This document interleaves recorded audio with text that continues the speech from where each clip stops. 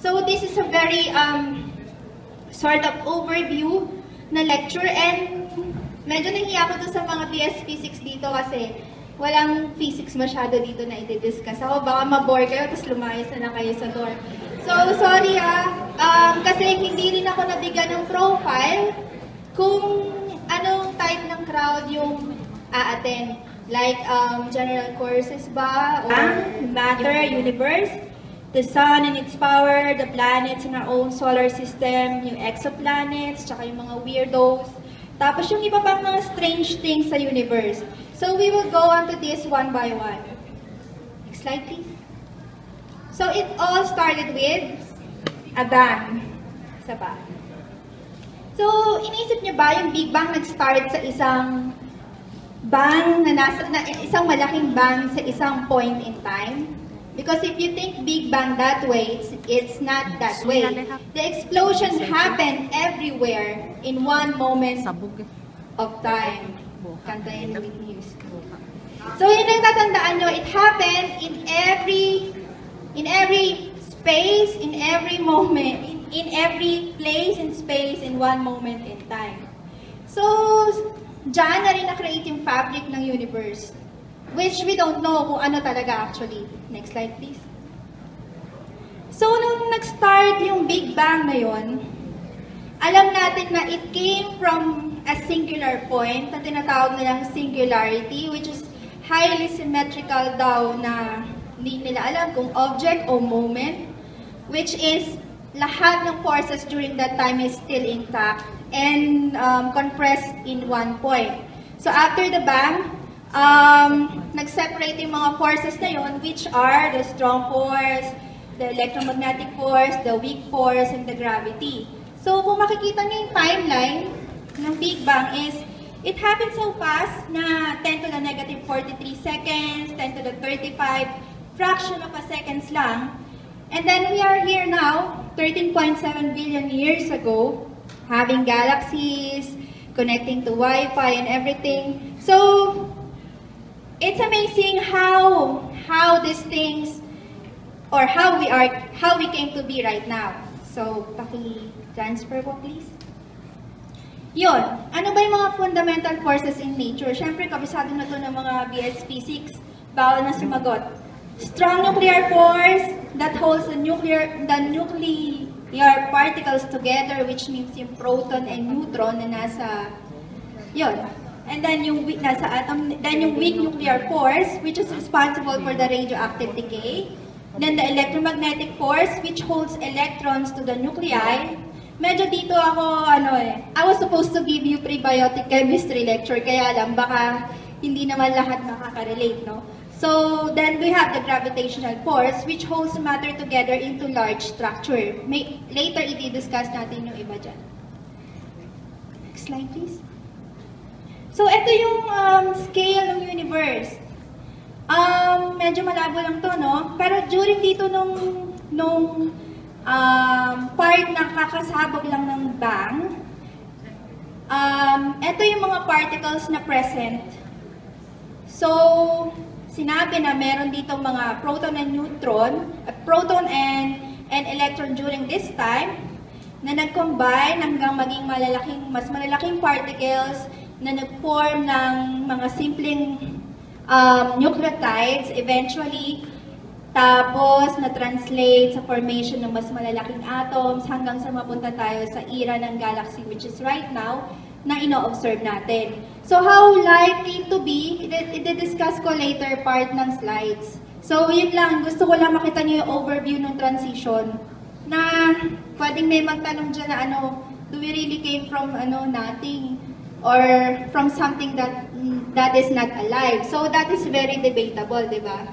So next slide please. Yan, medyo malabo kasi maliwanag pa rin po eh. So, itong growth structure ng universe, sinasabi dito sa mga picture na to, during the first few seconds, medyo compressed pa yung universe itself, na wala kang makikita mga spaces. And then, after some time, or after a few seconds, cold matter, which is yung 26% part ng universe, acted upon dun sa galaxies na yon. And then, naghiwa-hiwalay sila ng konti to form superclusters of galaxies. Kasi gravity continues to pull clusters together during that time. But at the same time, dito makikita nyo medyo may space, dark energy na yung nag-a-act. Kasi medyo na-accelerate na niya yung pinaka-universe natin. Actually, yung dark energy, yung parang fuel dun sa acceleration ng universe. Next slide, please. So, ito yung sinasabing composition ng universe natin. 4% yung visible, tsaka yung matter na nakikita natin. While the 23% yung dark matter, then 73% yung dark energy. Next slide, please. What are those things? Dark matter are the undetected form of mass that emits little or no photons, but we know it must exist because we observe the effects of it through gravity. Then yung dark energy naman is an unknown form of energy that is causing the universe to expand faster over time. Let me explain yung effects ng dark matter. So ito yung tinatawag na gravitational lensing. Isa pa. Yan. Think of it na meron tayong hinahanap na isang object dito sa likod nitong galaxy na to. Yan yung gravity. Ito yung, think of the universe as a one big lens na pwede nating magamit sa observation. For example, we're looking at this object. So, dahil malayo ito at nauuna itong batch ng galaxy na to, parang nakikita natin na nag-curve yung itsura niya dahil dito sa heavy, massive galaxy na nasa harapan, collection of galaxy na nasa harapan niya. Medyo naka-curve dito yung image sa mata natin. Pakibalik mo dun sa isang slide. Bakit naka-curve? Diba dun sa theory of general relativity, na naka-curve yung space-time kapag merong heavy na object na nandoon. So kapag tinitingnan mo yung isang bagay tapos obstructed siya ng isang heavy na object, let's say for example dito, a collection of galaxy, yung image sa'yo, nagle-lens siya dito. Medyo nag-curve siya. Kasi ang perception mo dito, yung light kasi na galing dito sa hinahanap mong object, nawa-warp niya dito sa edges. So pag na-warp niya dito sa edge dahil mabigat nga siya, ang tingin mo, nagbibilog yung image. Pakibalik mo ulit.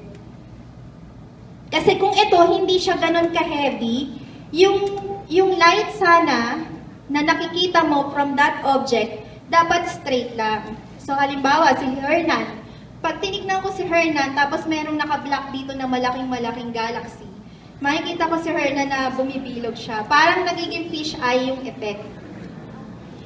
So, yun na. Remember, ang theory na involved sa explanation nun is yung theory of general relativity, wherein space is curved kapag may massive object na nandun. Slide, please. So, ganyan yun. So, see, space is not an empty void, but rather a dynamical structure whose shape is determined by the presence of matter and energy. Now, matter tells space how to curve, while the space tells matter how to move. Okay? So, masaya sana dito, discuss natin yung mga physics ng mga wormhole o kaya yung physics ng Star Trek travel na ginagamit nila yung mga negative energy drive para makarating sa mga galaxy sa ibang lugar. So, but skip natin, tsaka nalang paghinanap ng pagkakataon later. So, ito yung general theory of relativity na Einstein na nande-describe ng curvature ng space, which is yon given dito. Tapos yung TUV naman describes the matter and energy. So, sino mag-explain nito? Mga taga, TUV na physics. I challenge you. Kasi ako hindi ko kaya eh.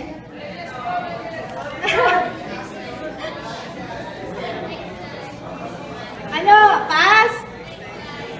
Next slide raw. lang naman yung basis kung paano niya ina-explain yung curvature ng space dahil sa effect ng mass. Okay? Next slide, please.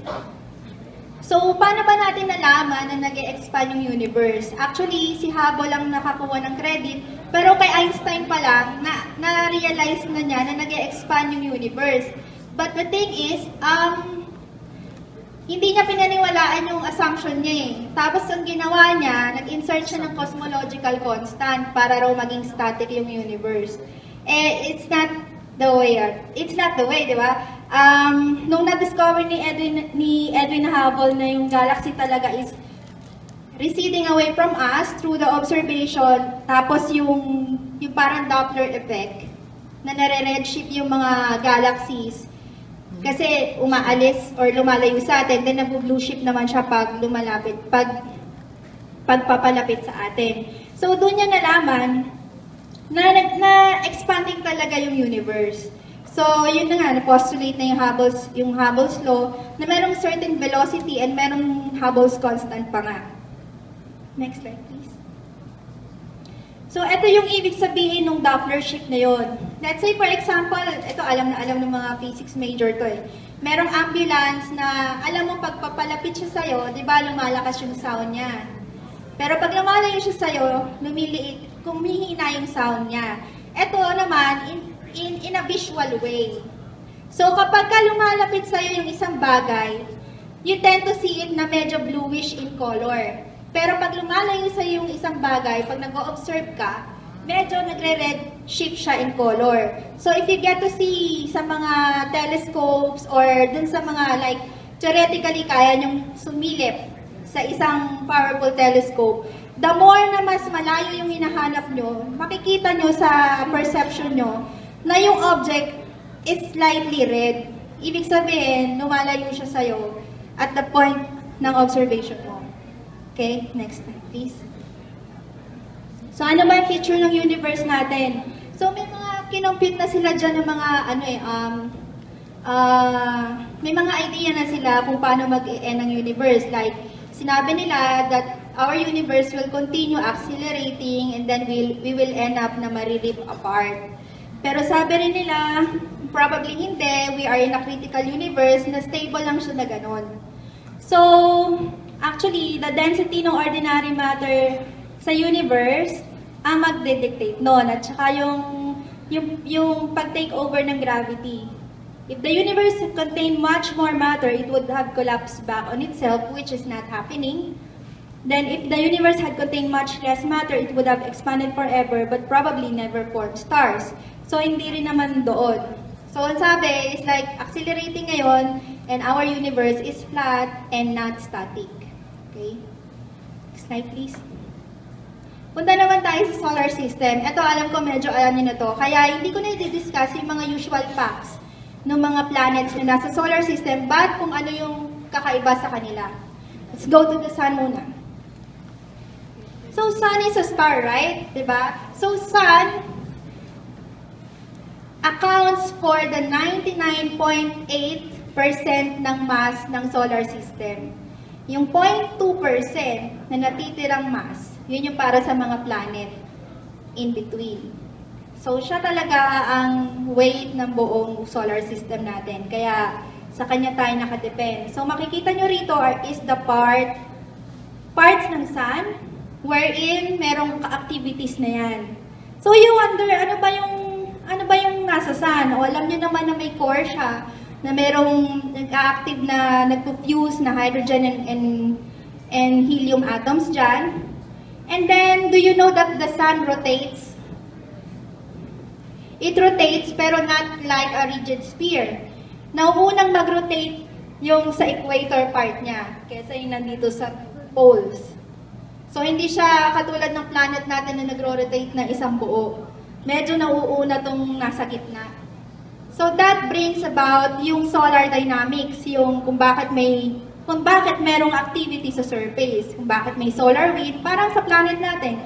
Kung di naman tayo nagro-rotate, wala namang walang wind, diba? So sa sun, ganun din. So kung makikita nyo, kaya yung activities ng sun, mostly, nandito sa portion na to eh. Nandito sa mid portion na yan. Later, di-discuss ko anong difference ng mga flares and CME. So, di ba may recent news na yung CME daw will be hitting Earth in like 3 days. Lumabas yung news mga September 8. And then, parang it hit Earth ng September 12. Tapos, nagkaroon ng mga text brigade na turn off the cellphone daw kasi maapektuhan daw, may solar flare daw na galing sa Mars. Parang, what the hell? Solar flare nga, tas galing sa Mars, di ba? Solar nga eh. Tapos, parang, di ba, sobrang gullible naman yung mga nagpo-forward. So, parang gusto mong ibato ng cellphone sa kanila. No? Anyway, yun yung dapat na i-correct natin yung mga perception na yun. Kasi, pumasok mami ko sa kwarto ko, parang, patayin mo lahat ng gadget, patayin mo cellphone mo, ganyan. Patayin mo TV, tsaka yung DSL. Bakit? Solar flare daw galing ng Mars. Parang ako sa mami ko noon. Gusto ko magkulong ng 3 araw. Okay. Kasi wala nang, pagka naman nilecturean ko siya, wala naman siya guys, sabihin sa akin, ay naku, kumain ka na nga. Okay. So, this case dismissed. Next tayo. Ano ang difference ng solar flare tsaka CME na lagi niyong naririnig? Yung solar flare, pag tinignan mo yung surface ng sun, merong mga miniature na burst doon eh. Yung mga burst na yun, mga gamma ray burst yun. Pag nag-burst yun galing sa activity ng mismong surface, it will really hit Earth instantaneously. Like mga 8 minutes. Siyempre magta-travel pa siya, di ba? Pero yung cosmic coronal mass ejections or CME, malalaking bubbles ng gas ito na threaded ng magnetic field. Ito yung nagdi-disrupt ng solar wind. Tapos, this thing reaches us in 3 days pa. Kasi particles yan eh. Hindi lang siya, clouds of particles siya, hindi lang siya parang hindi ko ma-explain kung ano yung flares, ano. Yung nature ng flares kasi it's parang, hindi siya particle, pero parang siyang particle. Mahirap explain. Parang halo or something like that. Kaya it reaches out to you like a normal light. Pero ang CME kasi is particle rich. Cloud siya, actually isang cloud. Kaya nagta-travel siya medyo matagal because may mass. Kaya it will reach us in 3 days pa. Ngayon, ito yung kapag malalaki at saka naka-direct sa Earth, potentially catastrophic talaga kapag sinira niya lahat ng mga satellite systems natin, which we are very dependent on, diba? Next slide, please. So, ano naman yung difference ng corona and solar wind? Itong nakikita niyo yan, corona yan. And sabi nila, corona is forever expanding into interplanetary space, filling the solar system with a constant flow of solar wind. Now, yung solar wind naman, ito yung continuous flow ng charged particles, ions, electrons, and neutrons that come from the sun in every direction. So, yan. Ang solar wind varies from less than 300 kilometers per second to over 800 kilometers per second. Ang solar wind, yun nga, pakidalik natin doon sa, nung sun, picture ng sun. Yan. Ito yung corona na sinasabi niya, itong nakikita niyong parang red halo dyan. Yan yung corona. And then yung solar wind naman, it's like yung, syempre sabi ko nga sa inyo, nagro-rotate yung sun. It's the effect of that rotation and then natatransmit lang papunta sa atin. Hindi rin naman siya flare, kasi ang flare, ito yun eh, mga sudden burst. Hindi rin naman siya flare. Pero it's like an ordinary effect, parang atmospheric effect, pero sa sun lang siya nangyayari. Pero yun, na-experience pa rin natin yun. So bakit, pagka na-experience natin yung presence ng mga particles sa to, tsaka mga cosmic rays, ano ba nangyayari sa atin? So, pakilipat mo sa mga next few slides. Isa pa. Yan. So, yung aurora, which is nakikita sa dalawang part, sa northern, pag sa northern part, you call it aurora borealis. Kapag south, aurora australis. Pero it doesn't only happen minsan sa Australia, minsan daw may nakikita sa Japan eh. Parang very amazing, no? So yun, pero we should not wish na sana magkaroon ng aurora dito sa atin kasi katapusan na natin yun. Okay, why dun sa mga malapit sa poles nangyayari yung aurora? Next slide please. Yan. Kasi nandito yung nandito yung pinaka-weakest point nitong magnetosphere. Yung magnetosphere natin, saan ba galing yun? Kaya tayo may magnetosphere na nagpo-protect sa atin sa cosmic rays is because meron tayong liquid core na very active at umiikot sa loob ng mundo. Yung umiikot na yun, para nagsisilbi siyang dynamo para magkaroon ng magnetic field yung buong Earth. Kaya, pag huminto na yung ikot ng liquid core sa loob ng planet, patay na tayo doon kasi hihina tong magnetic sphere na to na nagpo-protect sa atin sa sun. So, since na dito yung weakest point ng protection, dito nakaka-escape pumasok yung mga cosmic rays na galing sa sun. So, pag dito, makikita nyo dyan yung aurora borealis, pag dito yung aurora australis. So, next slide please. So, punta na tayo dun sa mga planets. Okay, next slide. So, si Mercury, wala na akong sasabihin sa kanya, aside from alam niyo naman kung nasan siya naka-place, no? Very extreme nga lang yung niya. Very extreme yung temperature sa kanya, which is 450 degrees at day, pero negative 170 at night. And then, one thing is, Mercury is geologically dead. Ibig sabihin, hindi na active yung planet kasi sobrang solid ng core niya. So, wala kang mapapalang mga activity dito sa planet na to. Next slide, please. So, si Venus, aside from, akala natin maganda siya, pero ganito yung itsura niya because sobrang init sa Venus. Ang surface temp niya is more than 465 degrees, which is enough to melt the lead. Kaya, scorching hot dito and then punong-puno ng volcanic activities. Aside from that, masarap mag-take ng absent or leave sa Venus ng isang araw. Kasi, yung isang araw niya, mas mahaba sa isang taon niya. Paano nangyari yun? Kasi yung ikot ng Venus sa axis niya, super slow, which takes about 243 days bago niya matapos ang isang araw. Pero, pag nag-rotate naman siya sa Sun, mas mabilis, 224 days. Nagets nyo? Ha? Namabagal ang ikot ng mundo ng Venus. Okay. Bakit ba natin gustong-gustong pumunta sa Mars?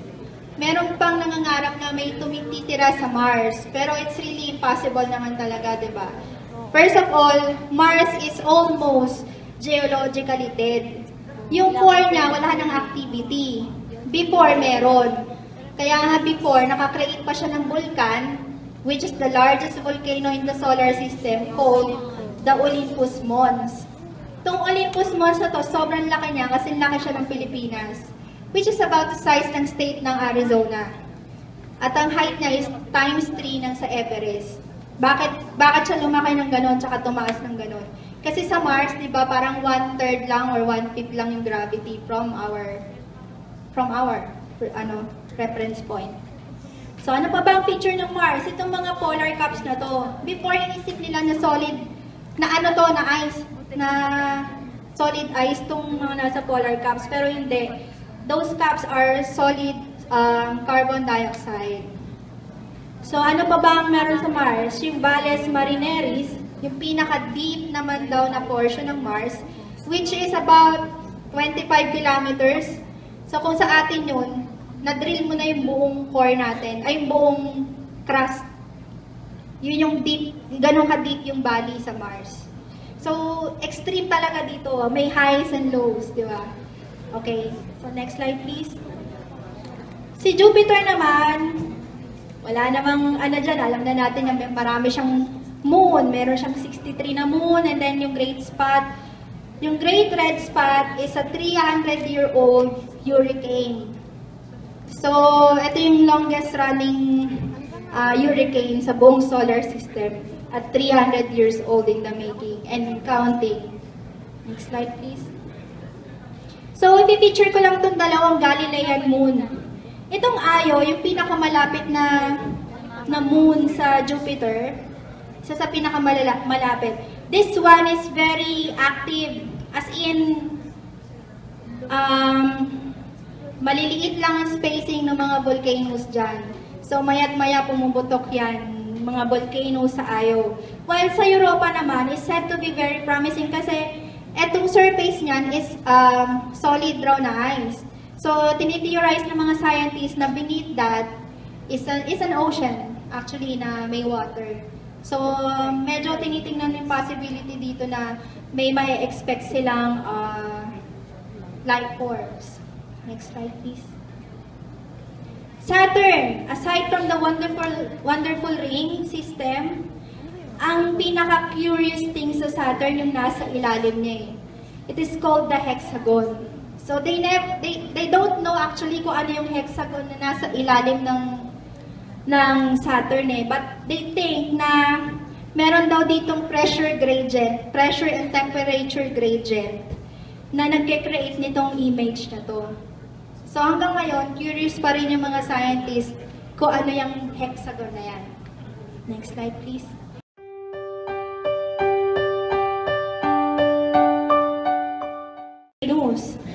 Which is very weird kasi nagtitilt siya 98 degrees nung ano niya. So literally, it is spinning on its side. Spinning on its side. So ano nangyayari dyan pag ganun? 42 years ka lang naman na may araw, tapos 42 years na gabi. So ganun naman ka-weird dito sa Uranus. So siguro mga on the 43rd year, lipat ka na uli ng planet kasi gabi na doon. So ganun siya. Okay, and then, next slide please. Neptune. Ano naman ang nasa Neptune? Yung Neptune, pag nakita nyo yung image niya, is medyo bluish. Pero actually, ang composition daw ng atmosphere niyan is methane. So yung methane kasi absorbs most of the red EMR sa spectrum. Kaya ang nakikita natin is blue color. Pero actually, hindi nga nila alam kung talagang kung true blue nga talaga si Neptune. Ang one thing naman kay Neptune is, napakabilis niya. Siya yung may fastest planetary winds at 1,500 miles per hour. So bakit ganon? Kahit na ang layo-layo na niya sa sun, bakit ang bilis niyang umikot? Di ba dapat hindi ganon?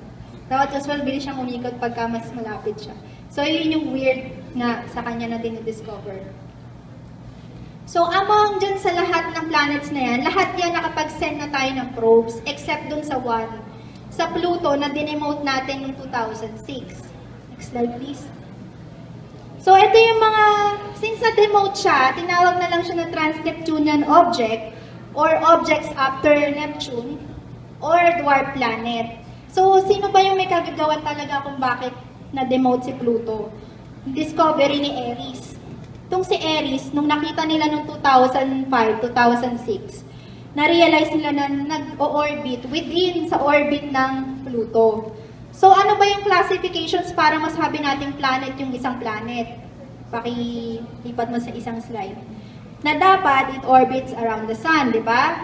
Pangalawa, may sufficient mass for its self-gravity to overcome rigid body forces para ma-assume niya na round shape siya. Round naman si Pluto. Nag-orbit naman siya sa sun. Pero dapat, it will clear the neighborhood around its orbit, which hindi nagawa ni Pluto, kaya siya dinemote na dwarf planet. Kasi, imagine mo, balik mo po sa last slide. Kung pinabayaan mo yon, di kailangan i-register mo na to ng new planets. Tapos marami pa yon. So, siguro, mas madali sa kanilang ganun, mas convenient tayo. Sige, demote na lang kaysa i-rename natin to na maging mga planets. Okay?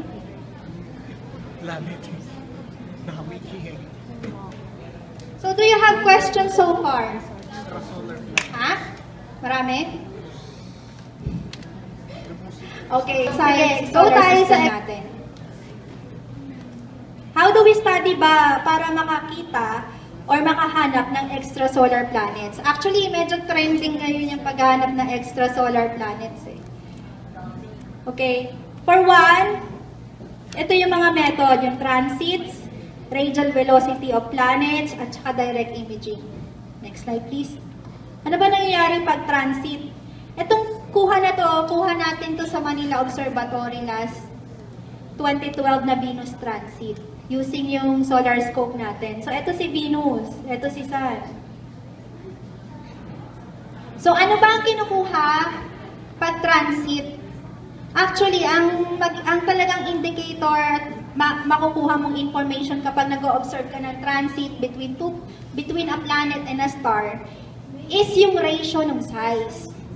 So, syempre, makakorelate mo na pag small lang yung object obscuring the star, maliit lang yung planet. Tapos, itong estimation ng ratio na yan, hindi lang naman yan direct eh.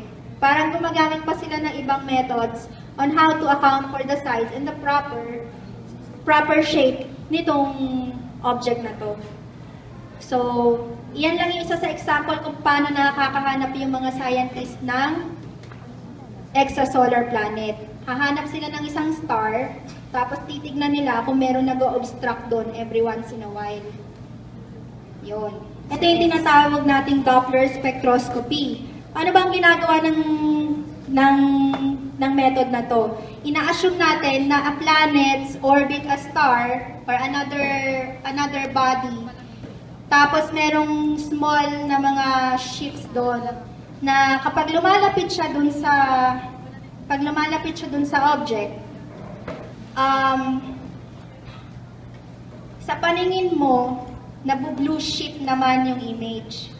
Tapos, pag lumalayo siya, sa paningin mo, nare-redshift yung image. So, yun yung pinaplot nila dito. Yan. Okay? So, eto so far, yung pinakamaraming na-discover na planet using this method. Then, yung third one is yung direct imaging. Siyempre, yun yung gagamit ka na ng telescope, tapos mapipicturean mo siya.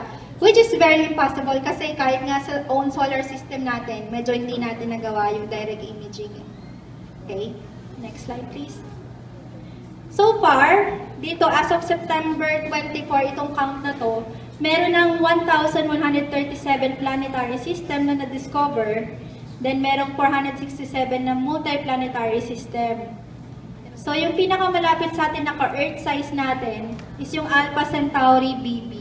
Pero wala siya sa habitable zone. Ano ba yung habitable zone? Yun yung may enough space lang siya, katulad ng diameter ng area or space between us sa Sun at saka sa Earth, para ma-form yung liquid water. So medyo ano lang, medyo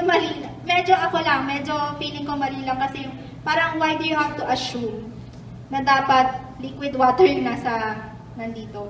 Pero hindi ba natin naisip na pwede namang may ibang forms of life na magsusurvive kahit hindi water yung ano. Okay? Medyo bias lang tayo, di ba? So, sino ba yung naghahanap ng extrasolar planet? Ito yung si Kepler. Kepler yung observatory at saka yung probe na nagde-discover nung mga extrasolar planets. Next slide, please. So, ito yung na-discover nila na currently potentially habitable exoplanets. Among dito sa lahat ng to, si Gliese 667c yung nakikita nilang medyo probable kasi medyo ka-size ng Earth, medyo kasing distance lang siya nung parang sa atin, sa Sun. So ito yung medyo nakikita nilang potential. Meron na bang lumanding na probe dito? Wala pa. So ito yung theoretical assumption lang nila yon. So next slide please. So, eto, meron ako ipapakita sa inyo ng mga very odd na extrasolar planets. Sige po. Yan. Ito yung pinaka-favorite ko, yung HD 188753. Kasi nilaki siya ng Jupiter, 149 light years away lang from Earth, pero meron siyang 3 star. Kung nakatira ka doon, 3 sunset, 3 sunrise yung makikita mo. So parang, ano yung pipiliin mong gigising ka? Sinong sun yung sasambahin mo para gumising tsaka matulog? So syempre meron siyang tinatawag na main star. Pero the thing is, hindi naman to habitable kasi sobrang laki ng main star niya. Kaya medyo mainit dito sa planet na to. So yun lang. Yun lang yung ano doon. So hindi nakatira dito sila Luke Skywalker. Kasi dalawa lang yung star ng planet nun, di ba? Okay, next slide please. Ito naman yung smallest rocky na exoplanet na na-discover nila, na pinangalanan nila na Kepler 10b. So, it is the first rocky alien planet.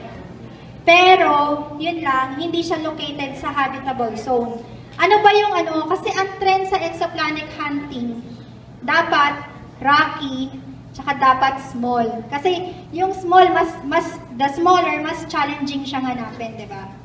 Yun. So, yun yung trend, paliitan. Parang pagandahan kayo ng cards. Paliitan kayo na nahanap na exosolar planets. Next slide, please. Tapos ito naman yung pinakamalaki, which is about 1.7 times size ng Jupiter.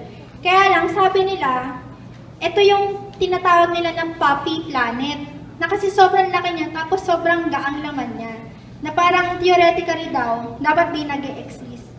Pero just the same, nahanap naman nila dun sa Kepler na yon at pinangalanan pa nga nila na TRES-4.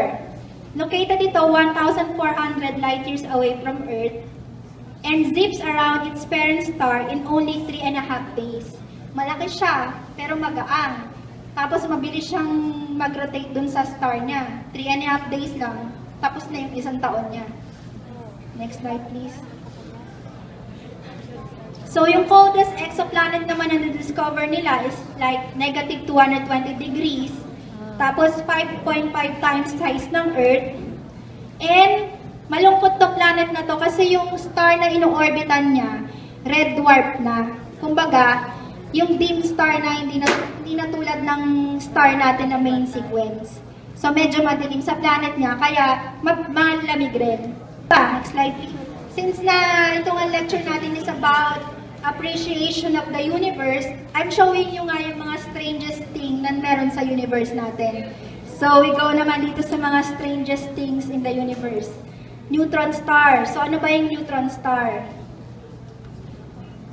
So, yung neutron star is a remnant ng isang previous na malaking star, which is about 8 to 25 times size ng Sun. So, bakit siya neutron star? Kasi, yung star na to, after niya mag-explode into a type 2 supernova, nag-collapse uli pabalik yung sa core, yung gravity. Kumbaga, may gravity acted on it, dun sa core. Pinressurize niya ulit yung core ng star until such time na nag-fuse na yung proton tsaka electron para makabuo ng neutrons. So, purely, itong star na to is composed of neutron. So, yun yung amazing sa kanya. Okay? So, next slide, please. Ano naman yung magnetar? Yung magnetar naman is a type of neutron star na malaki ang magnetic field. Bakit mayroon siyang magnetic field? Kasi raw, medyo rotating itong magnetar. Kaya habang nagro-rotate siya, nagkaka-produce siya ng magnetic field. Ano ba yung featuring, ano ba yung pinaka-main feature size ng isang neutron star? Usually, hindi sila lalaki sa 20 kilometers. Pero sobrang dense nila. Mas mabigat pa sila sa sun ng mga 5 times ganun. Pero sobrang liit lang nila. Kasi laki lang ng isang parang kasi laki lang ng Pasig or ano, basta isang city lang. Isang city kasi 20 kilometers lang ang radius niya. Okay? So, next slide, please. Then we have the pulsars or the pulsating star. Type din ito ng neutron star, pero nag-i-emit siya ng mga pulses. Kaya lang yung emission ng pulses na yun, kaya lang natin siya nakikita kasi nakadirect siya sa atin. Pag nakatalikod siya, paano mo masasabing pulsar siya? Hindi. Nakikita mo lang siya na nagpa-pulsate sa'yo. Kasi nakaharap sa atin yung, nakaharap sa atin itong mga,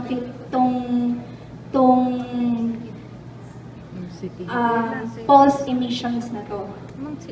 So, yan. Ano bang sinasabi niya? This radiation can only be observed when the beam of emission is pointing towards the Earth.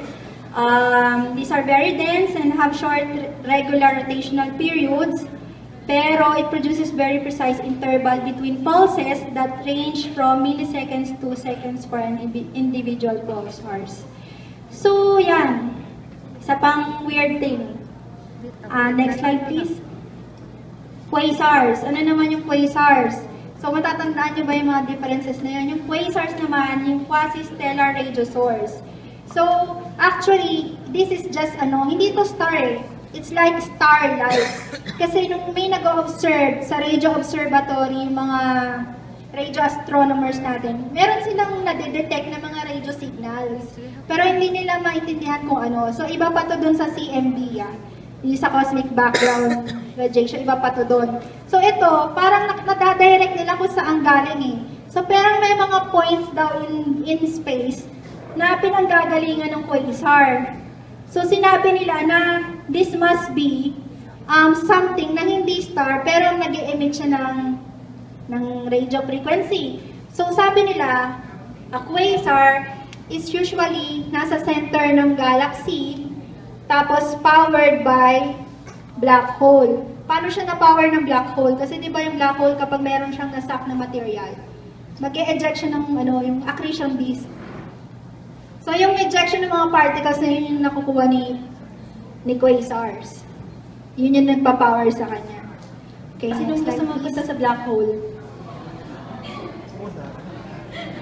So, may tinitheorize sila, kung may black hole, may white hole. Actually, yung white hole, hindi pa nila napapatunayan kung nasaan. So, kung ano yung ginagawa ni black hole, yung ginagawa ni white hole, yung reverse. Totally, walang makakalapit sa white hole. Kasi si black hole, at 23,000 kilometers pa lang na nasa kanya na nandun ka sa range niya, automatic na yun na masasak in ka niya. At 23,000 kilometers. So, pag sa white hole naman, never ka makakalapit sa kanya kahit anong pilit mo. So, yung sinasabi, yun daw yung sa kabilang dulo nun eh. Kabilang dulo ng black hole. Kaya ito yung isa sa mga kinakonceptualize na parang wormhole rin ang dating eh. You make pasok dito and then you make labas doon. Yung parang ganon. So anyway, ano ba mangyayari pag nagpunta ka sa black hole? Literally, may spaghetti pipe ka eh. Ibig sabihin, pag nag-dive ka sa loob ng black hole, inuna mo yung ulo mo. At first, medyo wala kang mararamdaman eh. Pero makikita ng mga tao na parang na-elongate yung ulo mo. Tapos, na-elongate ka. Nasi-shred ka na pala, particle per particle. So, you appear na para kang nagiging spaghetti. Pero, particle by particle, nasi-shred out ka na ng black hole. Nare-rip ka niya apart. Okay? So, saan ba may black hole? Sa center ng Sagittarius. Pangalan is Cygni 1. Yun yung name ng black hole na nakita nila. Pero alam niyo ba, merong nagko-contest na scientist na physically impossible daw yung black hole. Kasi ano ba yung theoretical assumptions kung bakit tayo nakakreate ng concept ng black hole? Siyempre yung sa relativity pa rin ni Einstein na pagka sobrang heavy ng object, ma-warp na talaga yung space, di ba? Yung warping na yun that creates the whole effect. Tapos, meron naman daw kasing hindi ma-reconcile doon. Sa quantum theory daw, sinasabi na no information can be hidden. Parang yung sinasabi kasi sa black hole, di ba? Pag may pumasok na light, hindi na siya makaka-escape. Yung sa quantum theory naman na yun, quantum mechanics, quantum theory na postulate na yun, mali daw yung assumption na no information can be lost sa universe. So, yun yung argument ng scientist na yun. Yung part na yun. Although sinasabi niya, probably Hawking radiation yung sinasabing black hole. Pero not to the point na makaka-create ng black hole. You can check it out. Kasi kailan lang yun pinost eh. So, hindi pa peer-reviewed yung tao kasi kumbaga pinag-aaralan pa ng mga scientists. Next slide, please. So, yan, si black hole natin is just 6,000 light years away from us. Isang light year is 3 million or 9.3 million kilometers, di ba? So, ganun siya kalayo. Okay, next. So, isa sa mga strange things sa universe, yung water at saka Earth's atmosphere because it is very unique talaga sa ino-observe natin na universe right now. Okay, next slide please. Magbibigay ako ng prize kung sino makakapagsabi sa akin kung saan galing yung water sa Earth. Meron ba kayong guess? Hindi pwedeng H at saka dalawang H tsaka isang O Kasi yun yung sagot sa akin ng 8-year-old ko na anak eh. Sabi niya, dalawang H tsaka isang O. Yeah, tama yun, H2O, diba? Pero paano nagkaroon ng H2O sa Earth?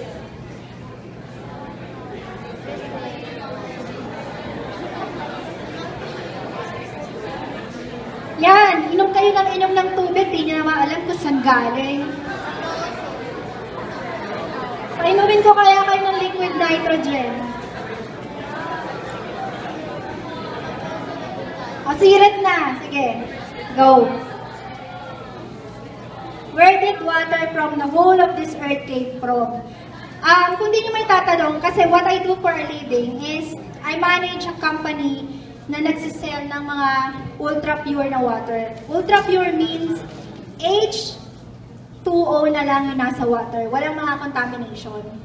That's why I give lectures din about water, paano nagagawa, paano pinaprocess. So, yun. So, go tayo kung bakit, kung saan galing.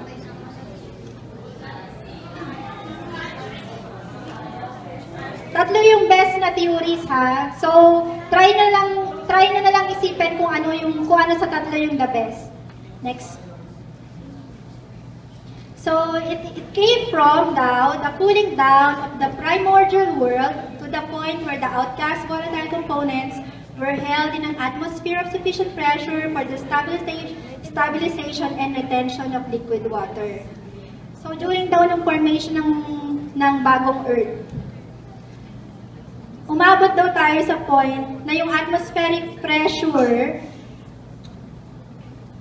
is suited enough para ma-stabilize daw yung liquid water. Ang pinaka-strange thing sa water actually is, it is the only compound in our world that exists in 3 natural states. Solid, liquid, gas. Nakikita natin lahat. Kasi meron tayong mga compounds na nag-exist lang in 1 or 2 states. Pero sa water, in 3 nag-exist siya sa 3 natural states. So yun yung pinaka-amazing thing. Kasi hindi nyo makikita yun talaga sa ibang planeta eh. Okay? So sabi nila, yung condensation ng mga, like yung volcanic eruption, yung condensation sa atmosphere na merong part na carbon dioxide at saka water vapor. Medyo nag-cool down siya at enough yun para ma-precipitate yung H2O into a liquid water. Okay, next slide please. Yung second theory is, next slide po. Ayun nga, resulted from volcanic eruption. So, dalawa lang pala, sorry. Then, the second one is from the comets. Pero kung imagine mo, kahit na 1,000 comets yung naglanding sa Earth, tapos iniisip nila na yung ice core nun, yun yung natunaw para mabuo yung ocean. Kulang pa rin, di ba? So, the best theory talaga is yung nasa una. Yung nag-condensate siya and then nag-precipitate from the primordial world natin na nag-stabilize yung mga temperature and then atmospheric pressure for it to form in 3 states. Okay? Next slide, please. So, aside from that, doon sa mga planets na binisit natin, actually, binisit yun ng mga probe ni Kepler. Tayo lang yung may healthy na atmosphere na merong oxygen. So, yung oxygen kasi is a good driver sa mga processes, mga natural processes ng life like oxidation and reduction. Wala yung oxygen, hindi tayo magkakaroon ng combustion, di ba? So, yun. Isa sa mga strange things sa universe. Next slide, please. Then life. So, So ito yung timeline ng life natin. Yan. So from the formation pa lang ng universe, na nag-assemble yung mga proton, neutron, tapos yung nag-react siya tapos yung nagkaroon ng mga activity sa star para makapag-produce ng heavier elements, tapos na nakapag-produce ng heavier elements, nagkaroon tayo ng chance na makaform ng mga simple na nucleotides, tapos na naging protein and all. So yung area na yon falls under the prebiotic chemistry. So this is what is amazing dito sa universe, is yung formation ng life. Kasi it's very rare naman kung saan wala nga tayong mahanap ng mga ng mga other life forms no matter what we do. So merong nakuha pailan-ilan sa meteors dun sa meteorite na naglanding sa Australia, pero sabi nila possible daw na contamination na rin yun from the Earth. Kaya medyo inaano pa nila yung Murchison meteorite na yun, pinoprobe pa rin nila. But it's most likely na meron daw mga simple amino acid na nakuha dun sa meteorite na yun. Next slide please. So sino ba yung nagsabi na life evolved in the oceans during the period when atmosphere was reducing, containing H2, H2O, ammonia, methane, carbon dioxide, but walang free oxygen. So ito si Oparin and Haldane. Actually, sila yung nag-assert na yung mga organic compounds na yun were synthesized from non-biological origin through the help of UV light. So ano yung UV light? Yun yung galing sa sun. So maybe kung wala talagang sun, wala rin mapo-form na light dito sa atin So next slide please.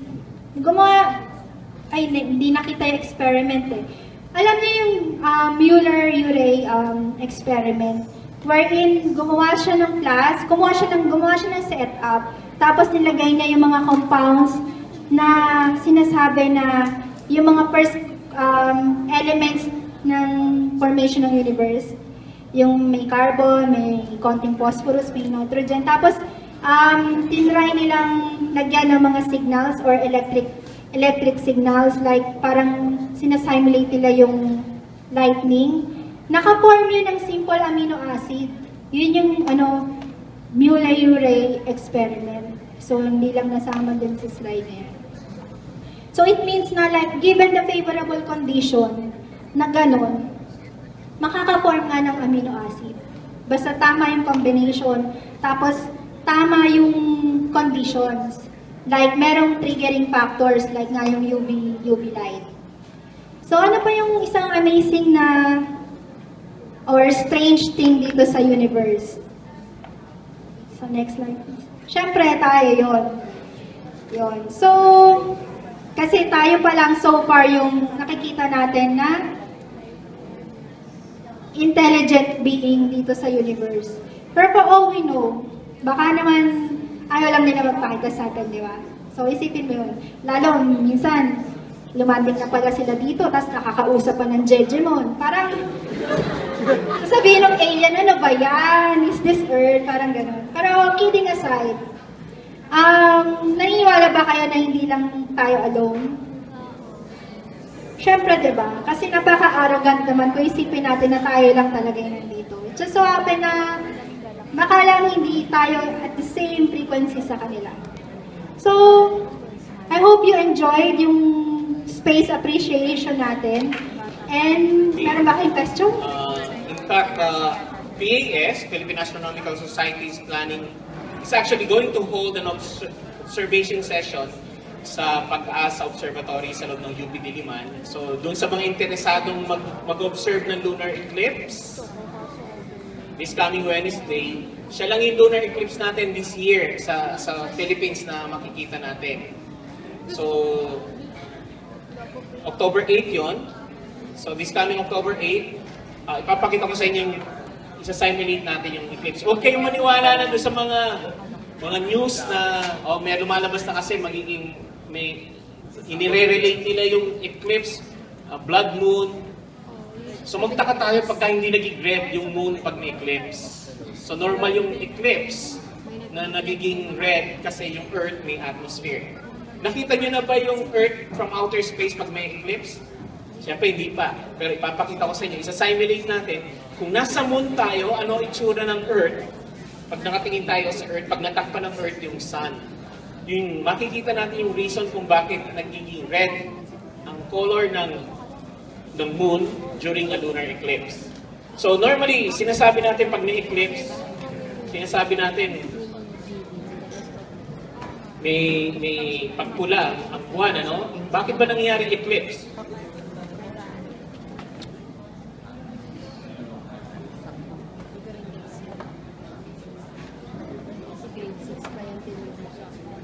Ng moon, yung inner circle, kung nasaan yung moon, yun ang tinatawag nating umbra. Umbra, that's the inner shadow na pag sinabi natin umbra, dalawang klase kasi ang shadow natin. There are two parts of a shadow, umbra and penumbra. So, siguro napansin nyo kanina, doon sa presentation ni Jenny kanina, andun din yung umbra at penumbra. Saan yung ginamit? Sa sunspots.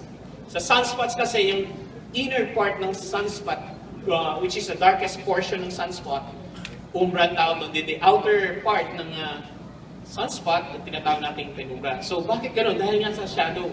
So, kung simulate ko to, balik ko lang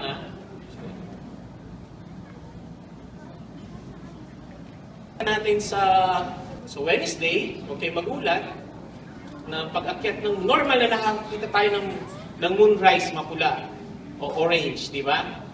Magulat tayo pag nakita nyo ang moonrise, lalo na full moon, puti.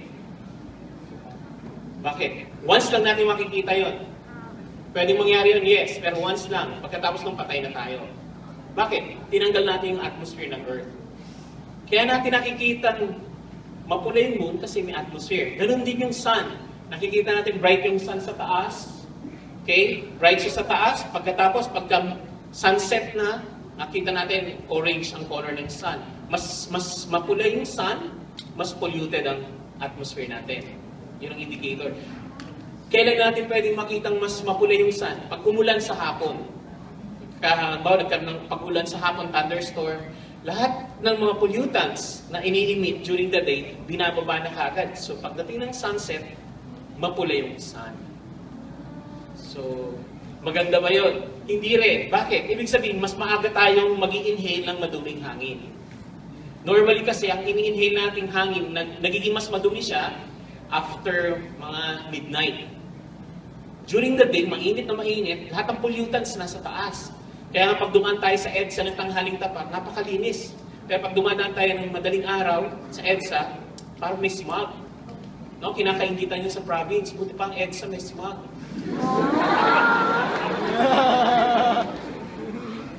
Nakakaingit, ano? Gusto nilang makakita raw. Sabi ko, maganda na sa probinsya, sa province walang smog. Ibig sabihin, indicator, malinis ang hangin. Fog, pwede pa. Pero dito sa Metro Manila, smog yung sa atin. Special yun. So, makikita nyo rito. So, ito, makikita nyo, sa simulate lang natin. Yung moon natin, pagagalawin na natin siya, forward ko yung time, gumagalaw siya ngayon, mapapansin nyo, yung outer shadow, papasok ngayon ng moon natin sa outer shadow ng Earth, yung penumbra. So pag dumaan dyan ng moon natin, ito yung penumbral part. Ito yung P1 yan. So mapapansin nyo, may konting darkening na doon sa moon, pero once na pumasok na siya, minsan hindi nyo gano'ng mapapansin, pero once na pumasok na siya doon sa umbra, which is the inner shadow, magiging red na yung part na yon. So nakita nyo? So ganito rin yung mangyayari sa atin. Ang ideal kasi kung dadaan sa gitna mismo, mas matagal yung lunar eclipse, yung totality. So ito yung tinatawag nating totality. Pag sinabi nating totality, nasa loob na siya ng inner shadow, yung umbra, color red yung moon. Then after nun, after an hour or two, depende kasi sa kung saan siya dumaan, lalabas na siya sa penumbral part na naman, doon magsisimula na uli lumiwanag. So yan yung makikita natin. Laging ganyan na nakita natin sa eclipse. Na hindi automatic red kagad siya. Gradual yun. Mas mapula yung moon, mas polluted. Buti hindi pa sumasabog yung mayong volcano. Kasi kung halimbawa sumabog ang mayong volcano bago mag-lunar eclipse, siguro yung mga tao sa Bicol, mas mapula ang lunar eclipse na makikita nila. So, yan yung tinatawag nating part ng yung mechanics bakit meron tayong lunar eclipse. Okay? So, yung nakita natin from Earth yan. So, ito yung sinasabi natin, ito yung diagram.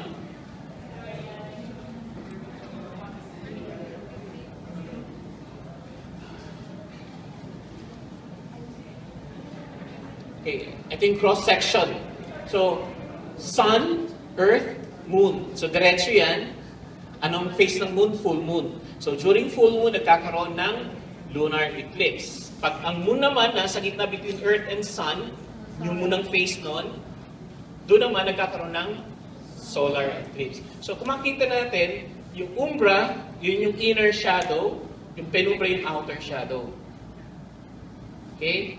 Mas malayo ang Moon sa Earth, mas matagal ang eclipse kasi mas maliit siya. Mas malapit ang Moon sa Earth, mas malaki siya, mas short yung totality ng eclipse. So, yung makikita natin, medyo swerte tayo kasi after sunset, pag set ng sun, by the time na mag-moonrise, mapula na kagad siya. Tapos na kasi yung penumbral, yung P1 natin, yung pagpasok na sa penumbra. Sa ibang countries, makikita nila yon. Sa atin, hindi natin makikita ang kumpleto, pero makikita natin, kumpleto yung totality niya. So makikita natin, pag-akit ng Moon, mapula na kagad siya, then after almost an hour, matatapos yung lalabas na siya sa umbral part niya. So ito yung diagram ng shadow ng Earth.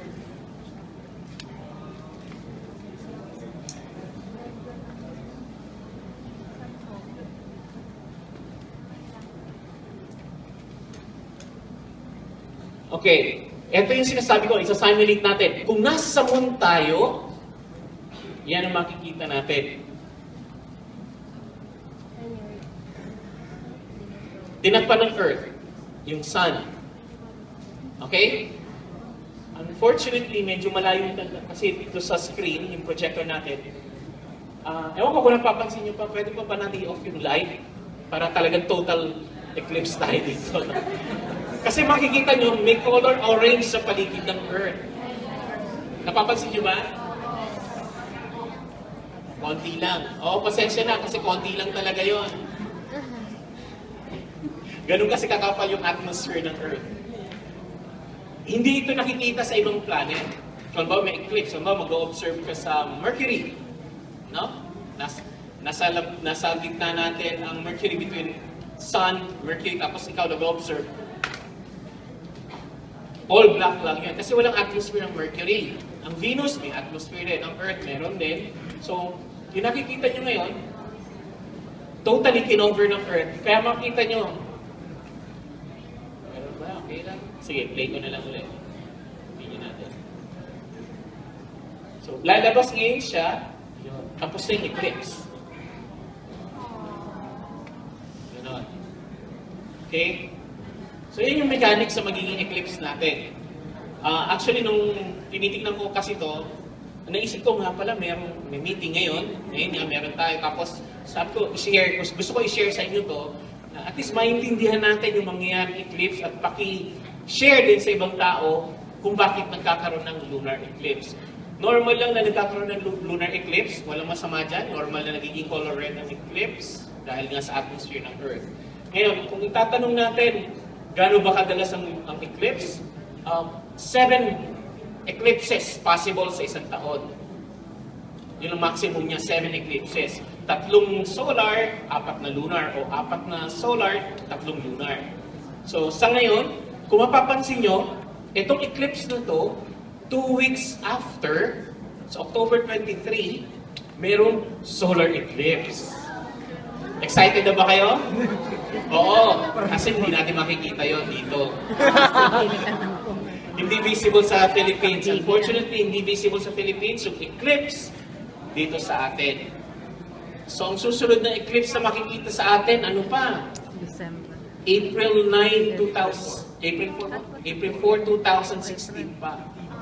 15, next year. Meron tayo. Pero partial lang ngayon. So, panay partial, no? Panay partial yung eclipse na makikita natin. Kung gusto nyo makakita ng total solar eclipse sa Pilipinas, meron din. Sa April din yun. Sa April 2042. Pero napakaganda no, kasi dadaan siya sa Visayas, dadaan siya sa Boracay, dadaan din yung eclipse mismo sa Mayon Volcano. So yung mga tao, yung area na yun, sa Metro Manila, partial lang. So yun ang maganda. I've seen solar eclipses. Nakailang solar eclipses na ako. Nakakita na ako ng solar eclipse ilang beses na. Ang pinakaunang solar eclipse ko nakita yung sa Mindanao noong 1988. Talagang yung daytime, naging gabi. Lumabas yung mga stars, lumabas yung mga planets. Naging malamig yung buong paligid. So, ganun ang nangyari pagka solar eclipse. Pag lunar eclipse, nothing special except magiging red yung moon. Pagkatapos nun, walang effect naman yun sa atmosphere natin. So ito naman partial eclipse lang ang tawag dito. Pag dumaan yung moon sa umbra, partial eclipse lang yan. Halos hindi natin napapansin. This is what we call a partial solar eclipse. Okay? So napansin nyo, hindi siya nag-red. Pero pag sinabi naman natin,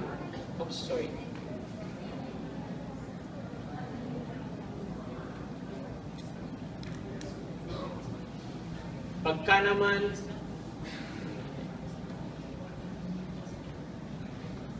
ito naman partial total eclipse, partial umbral eclipse lang siya. Pumasok nga siya sa umbra pero hindi naman totally naging red. Okay. Pagka total talaga, ito yung sinasabi natin total lunar eclipse. So may tatlong klase, partial penumbral, partial umbral, at saka ito, total lunar eclipse. So yung makikita natin sa Wednesday, it's a total lunar eclipse. Yung sinasabi kong, ang solar eclipse kasi, pwede magkaroon ng kapartner lagi yan eh. Pagka may lunar eclipse, 2 weeks before or 2 weeks after, may solar eclipse din. Laging ganun. Yun nga lang, hindi natin makikita pareho yon. Kung nakita natin yung lunar eclipse, in other parts naman, sa ibang country naman o ibang side ng earth naman yung makakita ng solar eclipse. Kung nakita naman natin yung solar eclipse, yung kabilang side naman ang makakita ng lunar eclipse. So hindi lahat nasa atin. So, ano lang, kung gusto nyo makita pareho, magta-travel ka. Pupunta tayo sa ibang bansa. Okay?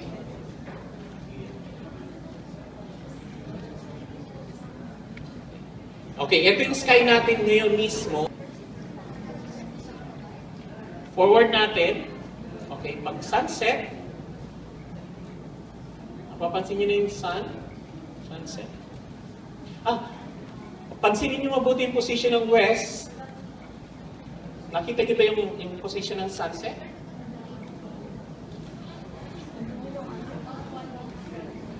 Actually, yung sunset natin, ito yung sun. Pansin nyo? Medyo fade na kasi pagdating doon, no? Okay, forward ko lang. Pansin nyo? Starting today, October 4, officially, mas mahaba na ang gabi sa daytime. So, gusto ko lang i-correct ha, I remember 6 months ago, nandito din kami, yung PAS, dito rin nagkaroon ng monthly meeting. Na-explain ko doon, that was March 22 ata yun. Kung di ako nagkakamali. March 22, Saturday yun, ano? Nandito kami. That was a day after ng March 21. Yung March 21 kasi yung tinatawag nating summer solstice. That's the longest day of the year. Ano? Equinox pala March 21 din, 6 months ago. So, equal day and night. Yung eksaktong sunset natin sa west, yung eksaktong sunrise sa east. Pero, a week ago, almost 2 weeks na, September 23, yun yung tinatawag naman nating autumnal equinox. Equinox, yung sunrise natin eksaktong east ulit, tapos ang sunset eksaktong west. So, ang mali kasi doon sa sinasabi sa media, kahit sa Pag-asa, sinasabi nila, yung September 23 daw, start na ng paghaba ng gabi. Kasi bare months na nga. Oo, bare months na, pero sa totoo lang, pag sinabi natin equinox, ang haba ng sunrise dapat at sunset parehong oras. So 12 hours daytime, 12 hours nighttime. Kaso, problema, wala tayo sa equator. Kung nasa equator tayo, yung oras ng sunrise sa equator, 6 o'clock, ang sunset, 6 o'clock. Pero dito sa atin sa Philippines, hindi. Bakit? Kasi nasa taas tayo ng equator. 14.5 degrees tayo, Metro Manila. So, ira-round off na lang natin, 15 degrees. So, angat tayo. So, late tayo. Ang equinox natin, yung local equinox natin, actually, kahapon, yung sunrise, eksaktong 5:48, ang sunset 5:48 din. So, nag-adjust tayo. So, starting today, mas mahaba na ng 1 minuto ang nighttime, mas maiksi na ang daytime. Tapos, habang tumatagal, kaya kung napapansin nyo, mas maaga ng dumidilim, tapos late, tanghali naman ang sunrise natin. Di ba mga 6:30 na bago pa mag-sunrise. So nagsisimula na, starting today. Every day yan, pahaba na ng pahaba ang gabi. So, expect na natin na mas lalamig na yung panahon natin. Technically, yun ang dapat. Hindi nung equinox. Pero nung equinox, nung September 23, kahit saan sa mundo, eksaktong east, eksaktong west ang position ng sun. Pero ngayon, kung mapapansin nyo, iba na ang position niya. Okay? Ito yung star na Spica, andyan yung Mercury. Nabanggit kanina ni Jenny, no? Mercury, nakikita natin yan, pero mababa ang Mercury. Unfortunately, cloudy ngayon. Ang Mercury hindi yan tumatagal eh. Laging nasa west lang siya o nasa east. Tapos, etong Saturn. Ito naman ang Mars. So, etong Saturn, kung titignan natin,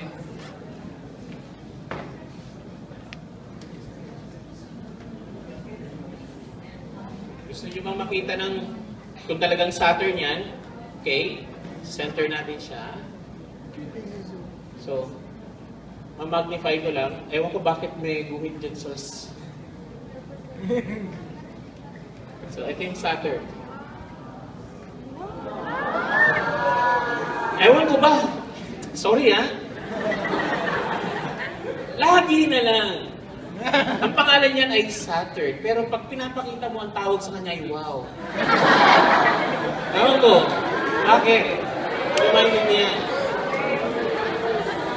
Lahat kayo, sabay-sabay. Ano sinabi niyo nung nakita niya? Wow. Sige, palitan. Yan ang planet wow. So kung gagamit tayo ng telescope, yung makikita yung star na hindi nagtutwinkle, yun yung planet wow.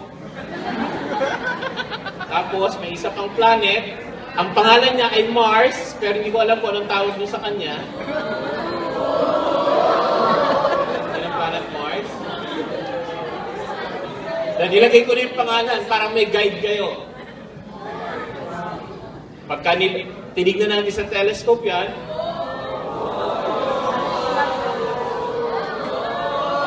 Mars talaga yan. Okay? So, visible ang Mars, visible ang Saturn after sunset, pero ang Mercury ay down kasi medyo mahirap makita, mababa siya. Ngayon, forward ko lang yung time, punta tayo sa east. Ngayong gabi to ngayong gabi, yung date natin. Forward ko siya. So, yun yung muna natin. Kahapon ka sa the other day, first quarter. So, forward ko lang siya. So, nakita niyo na yung Pleiades, yung rosary tinatawag. Ayan na si Orion, umakit na. Okay? Ayan na yung winter triangle. Then, stop ako sandali. Ito na yung Jupiter. Jupiter, ang pangalan niyan. Yan ang pinakamalaking planet sa solar system.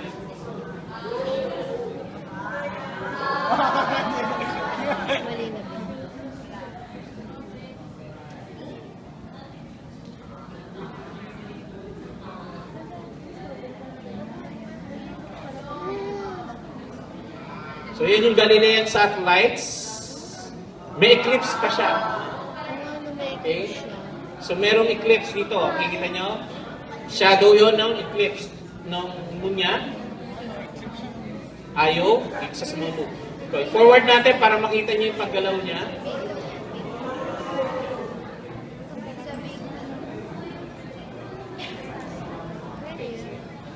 Okay? So nakita nyo? Now, papaguhin ko lang yung date. Papakita ko na sa inyo yung actual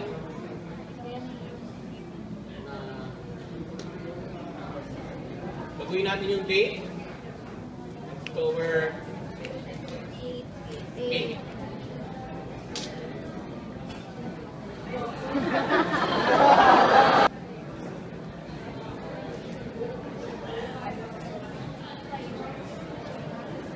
Sunset.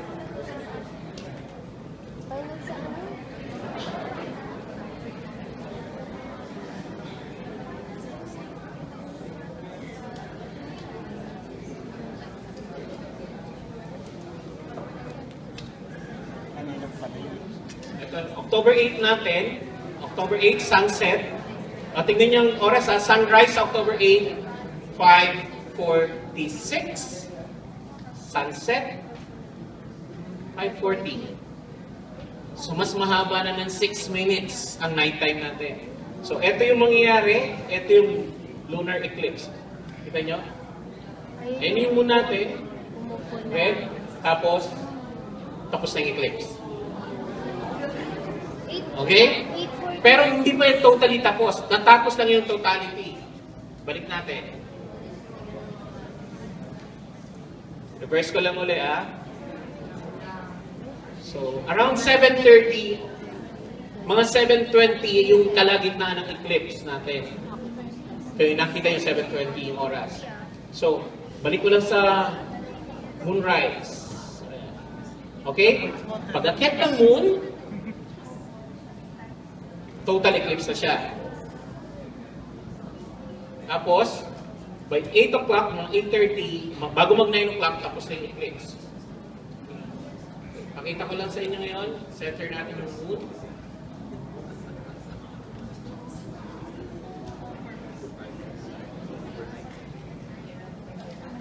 Ay, pinulit siya. Ay, di binilit na. Okay, ito, pinalaki ko na to Ito yung makikita natin at sunset. Pag sunset, okay, bakit siya? Forward natin yung time.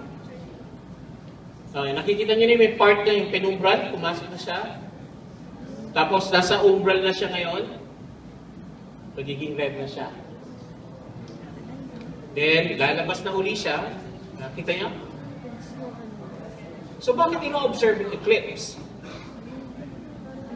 Isang magandang sagot yan para mapatunayan natin na bilog ang mundo. Kasi alam natin, ang shadow natin, depende kung anong shape mo. So yung mga tao nag-iisip no, nagsasabi no ng mga tao na ang Earth daw ay flat, pagdating doon sa dulo ng dagat, malalaglag ka. During the time of Magellan, ganun pa rin ang idea nila. Pero yung mga Greeks, alam nila na bilog. Bakit? Sabi nila, tignan mo ang moon pag may eclipse. Bakit may curve na shadow? Kanino yon? Shadow ng Earth. So, doon pa lang alam na nila na bilog talaga ang Earth. So, may tanong pa kayo? Oh, wala nang tanong? Okay, again, in-invite namin kayo. If you want to join us, pwede kayo pumunta na lang kayo sa Pag-asa Observatory, nasa loob ng UP Diliman. Nasa likod siya ng College of Education. Kung magko-commute kayo, bababa kayo sa may ang jeepney stop doon, meron jeepney stop sa College of Education. Tapos lalakarin nyo sa likod doon, andoon yung papunta sa UP Pag-asa Observatory. Within the campus yun ng UP Diliman. So, ang maganda nun, may bonus pa. Aside from the lunar eclipse, merong meteor shower.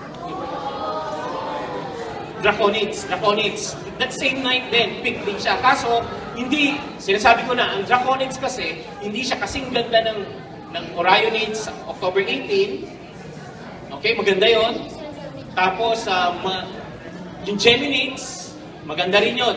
Yung Geminids ang pinakamaganda. Pero yung Draconids, siguro pwede tayo makakita ng mga 20 to 30 shooting stars kung magandang sky sa loob ng isang oras. Pero I doubt, kasi full moon ng gabi na yun, mababawasan yun, so mga 15 to 20 meteors siguro per hour. Draconids yun ang tawag doon. Kasi manggagaling sa constellation ng Draco, nasa north yun, nasa north direction natin. Okay? So meron pa bang question tungkol sa lunar eclipse? So nandun kami, members of the Philippine Astronomical Society will be at Pag-asa Observatory sa UP. Normally ginagawa yun sa Manila Observatory, pero this time, kasi nga maaga yung eclipse, so ini-expect namin na baka umuwi rin yung mga tao. So, pwede pa umuwi kasi weekday Wednesday ang mangyayaring eclipse natin. So, sana may time kayo, pwede kayo mag-observe ng eclipse. Okay? Maraming salamat. I started the slide out with this. I think all of you are very familiar what that is, what ship that is, right? This is Star Trek Enterprise. When we were growing up in the 1970s, 80s, this was probably the most shown TV. This was the show. This was the TV show that made several generations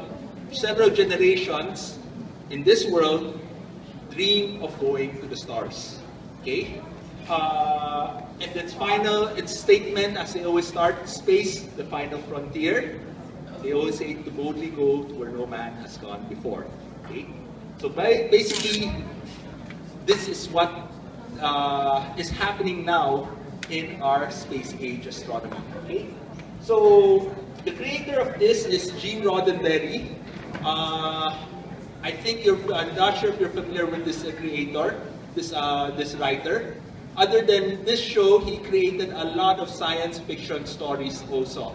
I'll leave it up to you to find out, but Gene Roddenberry was one of the most prolific, proficient writers in science fiction.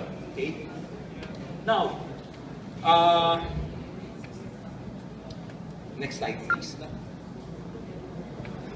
But before Gene Roddenberry came up with the TV shows, the first science fiction book that was ever written was basically by Jules Verne. The book was entitled From Earth to the Moon and Round the Moon. Okay? And it was in the 1870s that this person wrote about being a man being able to go around the moon. If you're not familiar with Jules Verne, perhaps you heard of the other books such as 20,000 Leagues Under the Sea, Journey to the Center of the Universe, Center of the Earth, siya nagsulat. No? There are a lot of books that he has written. Okay, so in his concept, if you can look at if you can see it's not very clear on the screen, but basically on the lower right hand is basically a rocket train. So it's basically 4-5 compartments of a train shooting up into the sky towards the upper left corner. You should be seeing a moon on the upper left hand corner. It's basically, that was its concept, that this train will be launched from a cannon, and it will be strong enough, and you would pull in with coal, and as you fill it with coal, it will propel itself going up to outer space. Okay? If you wonder how you're going to live out there, on the next slide, you will see that how he would have thought you would live inside the spaceship. You would have a small window on the upper left-hand corner where you have a stairway going up, and then he would carry his dog beside him, and he would have cameras also on the side on his lower left hand. These are the old design. No? Okay, you can get the book, a copy of the book. You'll see this illustration there on this book already there. No? And then of course he put there his library there, his study there. He will take notes from there. The idea there is that he'll look into the window, peer in there, and he will take notes as he sees it. No? So, next slide please. No? So with that, the biggest question is that how does one get up there? No? And here I have a series of slide pictures. No? I have a series of moving pictures about the attempts of sending rockets into the sky. No? As you can see, they all were kind of failing. This was since 1940. So imagine that, 1870s, there was no concept of about shooting, about going to outer space, being able to shoot into the, going above the skies. And here, they were attempting, in 1940s, attempting to launch rockets. If you lived in those times of the years, you'd probably say, that's impossible. No? So, you can see this is during the German War also. No? So, it was the Germans who kind of developed the rockets, but the Germans lost, which was also a good thing. But later on, the next step was that the US, the Russians were the ones who started developing this technology to take it further off. Let's take a look at this. Yeah. You know, I can let this play forever. This will take about 30 minutes, but I don't have 30 minutes of slideshow time. No? So, but it's good to let you know that it's an entertainment piece seeing how these rockets tried to fly off during those times. Okay? Everything going in flames into the sky. Okay? And then, okay, so eventually with all these attempts, all these experiments that they were doing, somehow, one way, okay, this is USA failures, let's just see this one here. This is how US did their test rocket. It's a slow approach. It's exciting.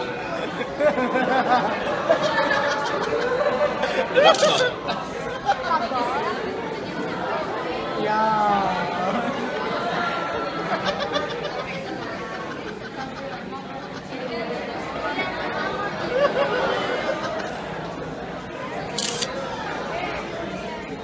Hanggang bukas yan.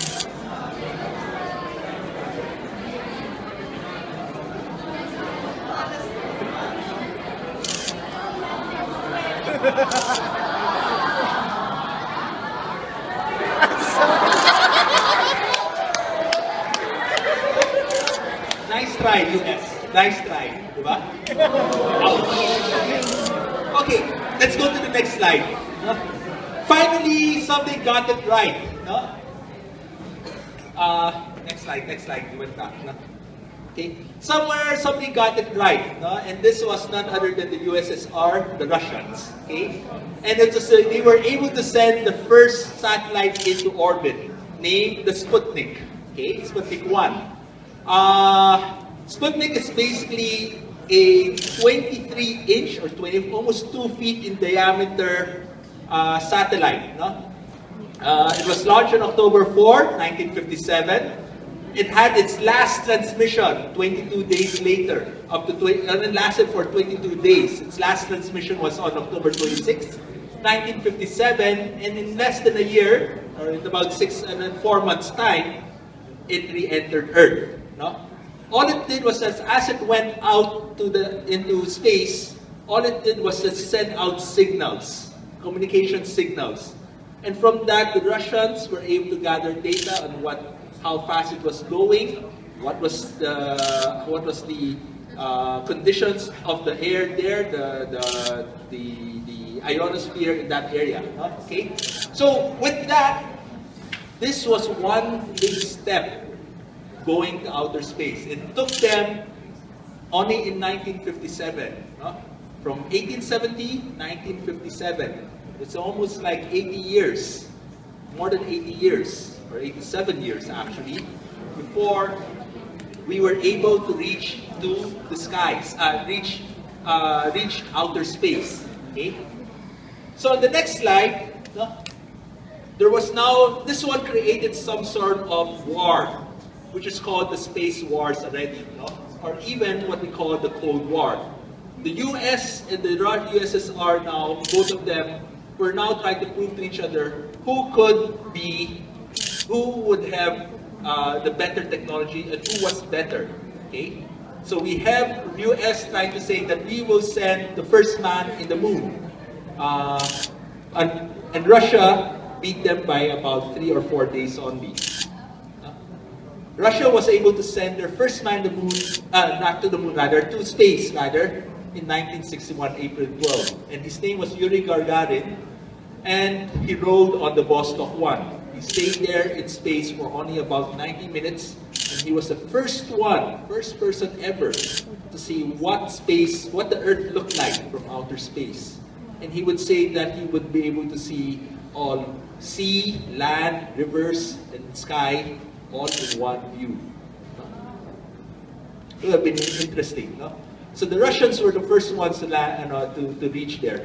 And because of that, because that he was the first man ever to reach outer space, there was a big celebration. Of course, the Russians are proud that they were the first country to ever launch a man into space. But overall, the whole world also understood that it was the first human being that was able to launch into space. So here you have it, no? Being congratulated, being the first man to ever to go to outer space. No? Okay? So US lost this race. They were not the first man to go to space. So they said, if we can't get the man to space, we will get the man to the moon. So nonetheless, it took them almost 6 years. Next slide. It took them almost 6 years, no, for them to land on the moon. No? Okay. Here what we have is a slide of what they call this, the Eagle, the Apollo, no? Apollo lander, Apollo trying to land, Apollo 11 lander trying to land on the moon. No? This is actually a short video clip of how it landed. Okay? And this one sent a really, really big message to the world, no? That we can actually reach the moon. I know that some of you may have heard 20 years down the road, as early as 5 years, 10 years ago, we've been hearing stories of hoaxes that man never made it to the moon. Don't believe that. I wouldn't say that they really made it to the moon. Okay? There's no way they would spend billions and billions of dollars just to tell them they never made it to the moon. These people actually made it to the moon. So what you have here is just a short, what you see is the clip. As you can see, you can see details of the craters as they were landing. Okay? So the two people in that craft, Buzz Aldrin and Neil Armstrong. Neil Armstrong, up to this day, is telling everybody we should go now to do more, to do space travel. No? Okay? He was trying to say to the world that what he saw should not be limited to only him, but he wants the world to have the opportunity to see what he saw out there in outer space. Right? No? So one small step for man, one giant leap for mankind. 1967. This was 1967. See? I will not finish the slide. Let's go on. Next. Now, ever since 1967, ever since we learned how to launch rockets into outer space, they have now been able to send out a lot of satellites. As you can see, these are just some satellites there. On the left-hand side, left-hand uppermost, it's the most famous Hubble telescope. 2007, 2008, I think, Kepler telescope on the lower left. You have an Iridium satellite in the middle, which is a communication telescope. You have Voyager, which is on the upper right-hand corner, which continues on into outer space, which is the furthest man-made object from Earth right now. We have a couple of weather satellites down there. So we have put up a lot of satellites in terms of weather, communications, GPS. What else can we think of? No? Infrared science research, Earth sensors, so on and so forth. No? And also, of course, military. No? Okay. Next slide. If we put them all together, you probably see them going around the Earth like that. No? There is a lot of satellites right now that orbits Earth, and that's how they orbit around Earth. Okay? That doesn't look much to you, but if I put it on the next slide, no? On the next slide, That's how much satellites are out there. They're about, or objects in space. Right now, as of 2013, there is about 17,000 objects in outer space. 17,000. Not necessarily satellites. Only less than 5% or about 5% are usable. The rest are just objects in outer space right now. No? Okay? It's kind of filled up already of that screen already. No? Okay? So what I'm leading here is that ever since we learned about the technology of space flight already, from a government position, from something that was limited to a government, eventually it became, how do you call this, commercialized. And this is what commercialization does. No? It booms up, creates a large industry where people takes advantage of it. Okay? So next slide, the Russians again took the lead in space. No? They were the first one ever. They built up Mir, the first the equivalent to a Skylab, or the first generation ISS, a space station actually, wherein they could put about 3 people. Only about 3 people could live in there. They would want to study how will humans survive in space. They are very much way advanced. They started in 1986. Maximum capacity of 3.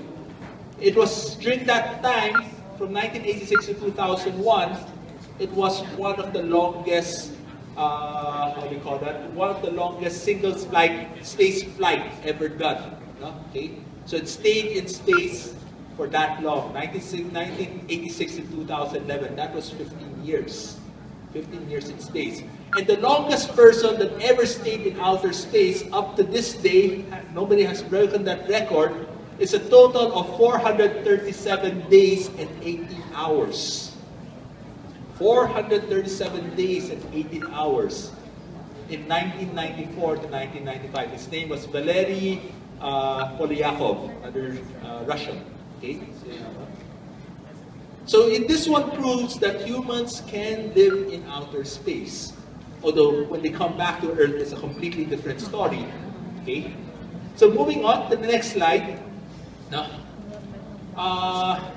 in 1993, they decided to put, things started changing. The Cold War started becoming warmer. It did not become really, the war started to ease down. And people said, let's have not war, let's have peace. Let's start showing a little, let's start moving towards collaboration to each other. So the first ISS was built, no, not exactly ISS. There was an agreement between the US and the Russians that they will say that to show our friendship and our mutual agreement for space exploration, why not we link 2 units? One from Russia, one from the US. And in space, that's what they did. They linked in the Mir 2 and the Freedom Project. They brought it together, and that was the beginning of the International Space Station. Since then, International Space Station, they have been adding module after module after module. All they tell the people that are building their modules is that for you to link it, it must have these specifications to lock in. That's all they have to do. I don't know how many modules are there right now, okay? But right now, it's easiest to say that it is the largest structure in space. It is the longest standing right now. It already broke the record of Mir. Okay. It is the longest structure to be inhabited in space. It's in 2010. It had that record already in 2010, so 1993 to 2010. It's now a research facility for biology, astronomy, physics, and meteorology, and so on and so forth. No? All these things. No? Of course, it's also a facility for some people to do R&R. No? I'll get to that later. No?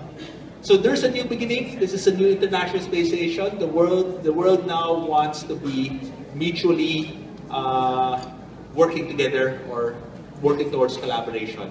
Next. Now, when we think about it, when you stop to think about it, you ask yourself, what is the sustainability of a space program? No? the reality is this: a space program is something that deals costs. It doesn't bring in any profit inside. So every government that spends on it loses money. The only thing they gain is knowledge, research, but there is not much development or not much applications. Okay? Maybe the applications in other fields, such as, for example, the development of the Velcro was something that was made for space use. Now it's being used for our application here. Okay? Like the development of, I've heard like these fluorescent lamps were also through here. No? There are technologies that trickle down. The use of, how do you call it, material engineering developed because of a space program. Those developed, no? But there was no direct development, nothing going back to the government, because it would always be something that they would spend in. So in the last decade, since 2000, government priorities have changed already. Okay? USSR has collapsed, where it had several countries, which include Ukraine. I forgot the other name of the country, but Ukraine was one of them before. That was separated, and the USSR is just known as Russia. No? Okay. There was a time when US was in war in Middle East, so they had to divert most of their funds into war rather into the space program. NASA had two major accidents wherein their shuttles blew up in space. The names of the shuttles were Challenger in 1986, and the other one is Columbia in 2003. No? That's why right now they had to retire almost all their space shuttles already. No? US has no space shuttles right now. No? The last one that flew was back in 2013. No? Okay? So it is costly to fund a launch. On the average, think about this. It would cost you $20,000 per kilogram just to send one thing to the moon. $20,000 per kilogram. Just to send something to the moon. That includes your payload and everything. Okay? So it's really, really costly. Okay? Established now and tell you guys that we are living in interesting times already. That there is now a change in the kind of space age that we are going to face in. So basically, it's a new era of space age. The old era is basically what we know it to be. It's all about government support, sponsored. It was done primarily by the governments or the countries to establish their power, to establish prestige, to establish their rights. Like the US has their rights over the moon. R&D development was mainly only for science, but it can be without any direction. Okay? Anyone who wanted to go to space needed to have rigorous training, whether to be called a cosmonaut or an astronaut. They had to go under rigorous training. You had to be military trained. And then the only thing what the private sector would be doing there is that they would bid in and contribute their work into whatever they're trying to build in. Okay? Nowadays, their new era will be this. Private companies now are going to lead the way. We will expect a lot of private companies that are trying to lead the way. I will name a few in the next few slides. It is now driven by entrepreneurs and rich business people already. Okay?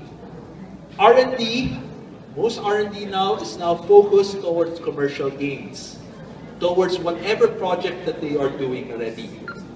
Okay?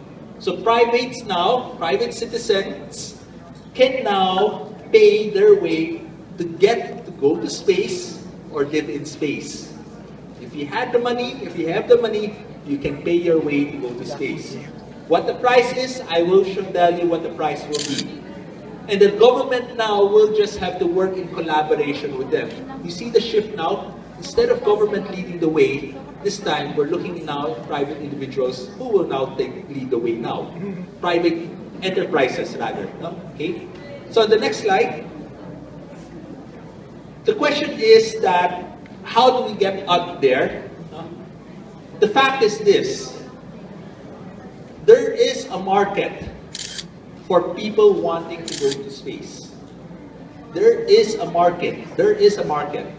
I guess you yourself, if you could afford it, you would say that, yes, I want to go to space. Every single one of you here would like to go to space. No? Now, the other facts I will tell you is that there are governments willing to supply that market at the right price. Okay?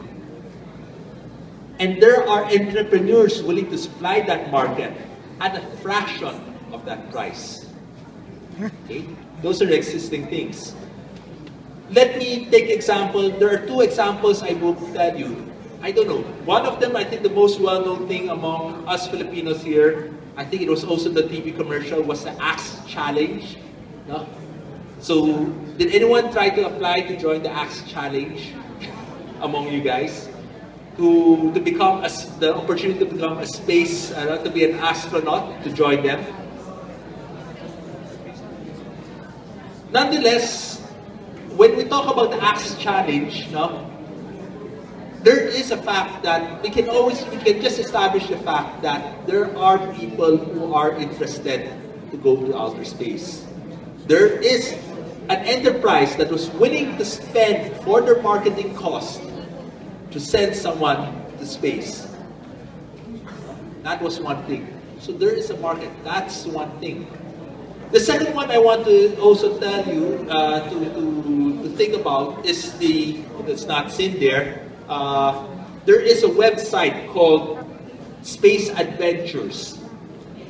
www.spaceadventures.com. No? Now, if you're a private individual and you want someone to help you get their space flight, you just probably have to provide yourself with about $45 million to go there. No? To go to outer space. $45 million. They can make arrangements for you. There have been already about 5 or 6 individuals who have paid their way to go up there already. No? And I think the next one is I heard this Sarah Brightman, a singer from the Phantom of the Opera. Next year, she's going to go out to outer space, right? No? So she's the first artist who will go to outer space. No? Okay. Next slide. The most talk about thing right now is about space elevators. So the concept is you anchor in your base on Earth, somewhere at sea. In this case, he said in the North Pole, but somewhere at sea, where you have a base station, and you put an anchor in outer space, where it will be geostationary, which is probably about 36,000 kilometers away from Earth, no? Directly up above you, where it will move around. It will move along with Earth. And all you do is that you have this cable that will bring you up and down. But that concept there, it's been talked about in the last 5 years. No? The only problem with this concept right now is that, or basically the two problems, is that we don't have a material yet that is strong and light enough to carry loads. And there isn't, nobody has yet been able to manufacture 36,000 kilometers long of that material yet. But that has been the talk of the town in the last 5 years, space elevators. This is not something that is possible. Although the Japanese are working hard on this, and they say by 2050, this will be a reality. We'll have to wait for that when that comes in. And hopefully you'll be there to see it. No? Okay. Next. But going to reality, the one that's most famous right now is Virgin Galactic. And the concept here of Virgin Galactic is that it's a 2-stage airplane system, wherein you have first an airplane that will lift your ship up into space, no? Like that, and basically drop off the tail. This is the tail end. They say that you will be rocketed into outer space. Okay? You'll be rocketed to outer space, and this is the view that you'll probably see at the back. No? Now, you'll spend about a few minutes in outer space in weightlessness. The capacity of this ship is about 6 people, okay? Excluding the pilots. You have the opportunity to take off your seat belts and float in outer space and look through the view of Earth. Okay? And then after that, you will glide down back to Earth gently. No? Okay? So this is the tail end. Let's just finish this so you have an idea. You can have a full view of how it means that what they're offering here.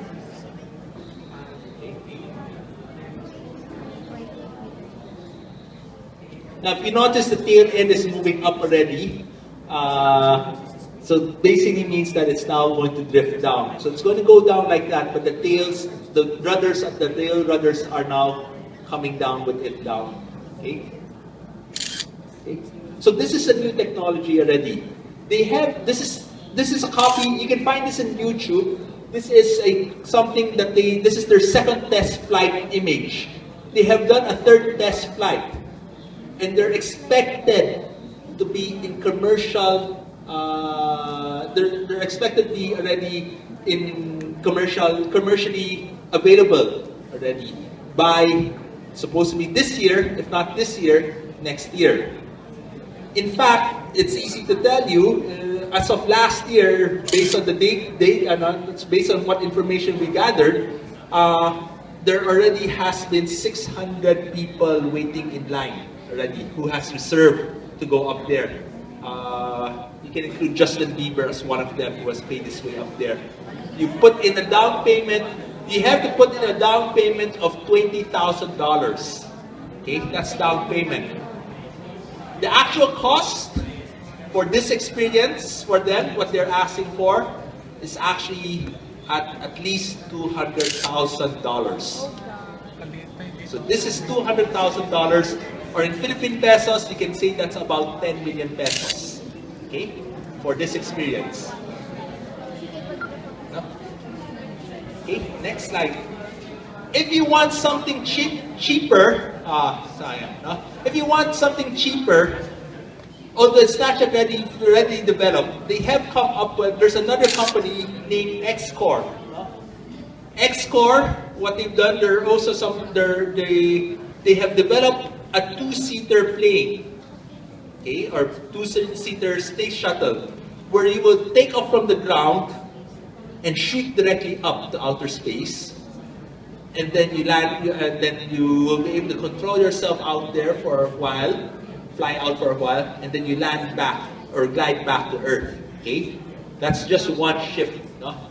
The price tag for that ship, for that ride, is either $95,000 to $100,000. Okay, that's a lot. No? Problem is that they haven't done their test launches yet. No? Okay, and they're expected to be out already. They're expected to be out flying maybe in 2016. Okay, no?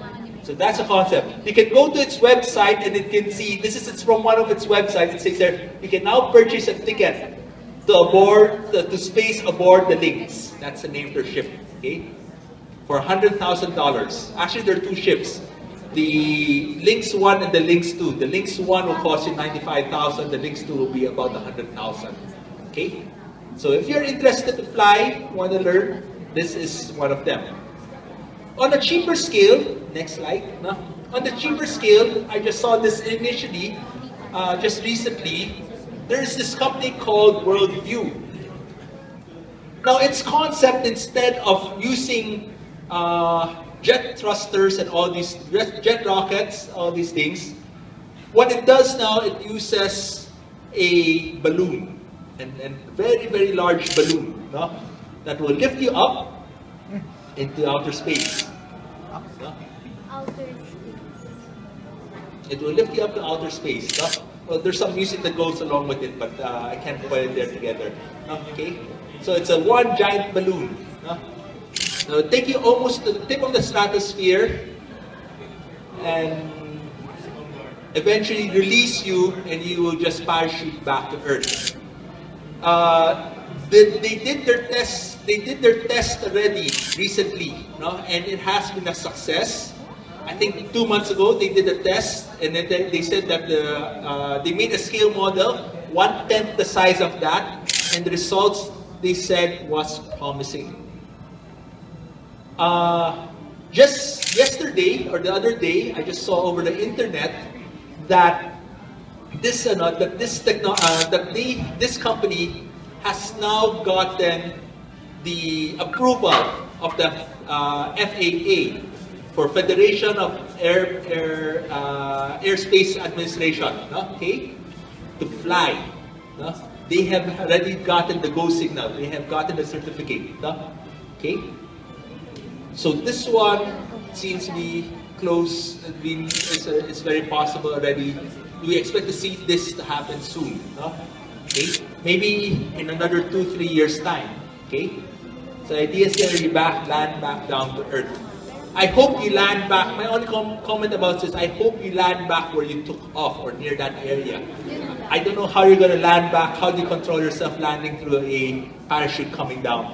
Okay, so that's worldview. Price tag is about $75,000. Cheaper na, no? Okay na yan, no? Kaya na yan, no? Worth more, mas kaya na, no? Okay, next. Of course, the next concept now, the first concept was getting out there. This next concept is basically, what do you do to get out there? Oh, by the way, I missed out a while ago. If you're really eager to go out to outer space and live in ISS, in the International Space Station, the only country that you can go to and who is willing to accept your money for you to go to outer space is Russia. Okay? You have to pay them $30 million just to go to outer space. And as I said earlier, there have been already at least 5 individuals who have paid themselves to do that. No? One of them I remember is a guy who is an owner, who is the what do you call this? One who is providing the free software, free operating system Ubuntu. No? Mark Shuttleworth. No? Another guy who's been up there is a guy who was the founder of Cirque du Soleil. No? Cirque du Soleil. No? Okay, he's done that already. I think there's a guy from Microsoft yata who's done it also. No? So I'm not sure anymore. But there are about 5 already who's done it. No? So you pay Russia $30 million and you can get your flight up there. Now if you look at this, $30 million against the most expensive there is $200,000. That's still cheap. That's much cheaper than $33 million. No? Except that at the end of the day, to all of us, it's still astronomical in value. Okay? If that's not enough, no? Living in a space hotel is the next concept. That instead of taking your vacation in Boracay, or if you want to go to Phuket, or whatever beach that you want to go into, why not spend it in space? No? The concepts are there. One is saying that on the left side, you see what they do is they bring up a module to outer space and then inflate it so you have more room in there. No? It's a balloon capsule.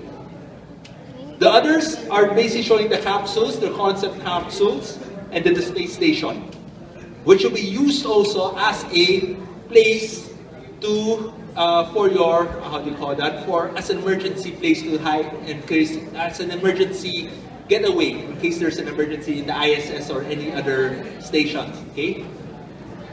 Next. Now, before I move on, I have a video there that I'd like you to listen to. But before I move on, if you think that's impossible, there are just 2 things there are 2 technologies I want to share with you that I came across recently.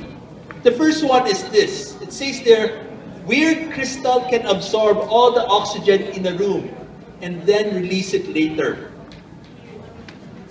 What does this mean in terms of technology? If this technology can be done already, it would mean that we could now store oxygen. Instead of a large tank, we can now shrink it down to a smaller space. If we can store oxygen in a cubic foot or in a bottle in powder form, that might be a lot better and a lot cheaper to transport to outer space. Then they also say that this oxygen, if you expose it to heat, it will release the oxygen to you. Right now, the only way how they produce oxygen in the, in the space stations is through electrolysis. Water is, you put current into water so that it will split the atoms, hydrogen and oxygen, and you'll have oxygen in your space station. But this technology, if this is really true, it would mean that it will make space travel cheaper, bringing supplies into space cheaper. Okay. And next one, the next technology would be interesting too, is that we came across this coming soon, Filipino food in space. The concept is that they are trying to cook food in outer space. Food that you eat in outer space is basically mostly frozen or dehydrated. Here's the opportunity to cook food in outer space already. And it's one of the Filipino that's actually leading that program, or working in that program at least, no? Okay? So you can see that. They're now finding a way how to cook food in outer space. That if you go to outer space and live in a hotel, you can now have warm food. No? Okay, I won't stay too long. Let me pass the mic down to the computer so that you can hear what they're going to say on the next slide. No? It's a video. Go ahead.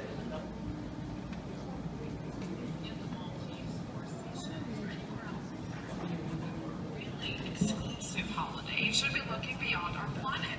A Russian company is building a new hotel in space, which is due to open in just 5 years' time. The story which goes without doubt with an astronomical $60 million price tag. A good view is guaranteed. There is getting away from it all, and then there's this. The first ever hotel floating in space could be the ultimate escape, and according to its plans, this is no space fantasy. We launched the commercial space station in 2016 and received our first guests in 2017. Designed to host 7 guests at most, it is likely to become the most exclusive boutique hotel in the world. The hotel will be far more comfortable than the current International Space Station used by cosmonauts and astronauts. Guests will be able to enjoy an adventure cabin, a shower cubicle instead of a sponge bath, those aboard the ISS have to deal with, and toilets with flowing air instead of water. Due to weightlessness, visitors will only be able to sleep in the bags attached to the walls, but there's a choice to sleep horizontally or vertically. And so the float is Okay, I guess the speaker is too weak to hear anything. But basically here it is. It's now being, being promoted. A space hotel is being promoted, and you are going to be they're inviting people to go to space and eat there.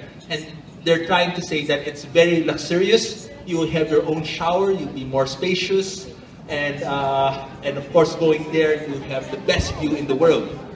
The price tag that you have to pay, though, is at about $60 million. No? $60 million at the end of the day. No? So it's interesting to see that. No?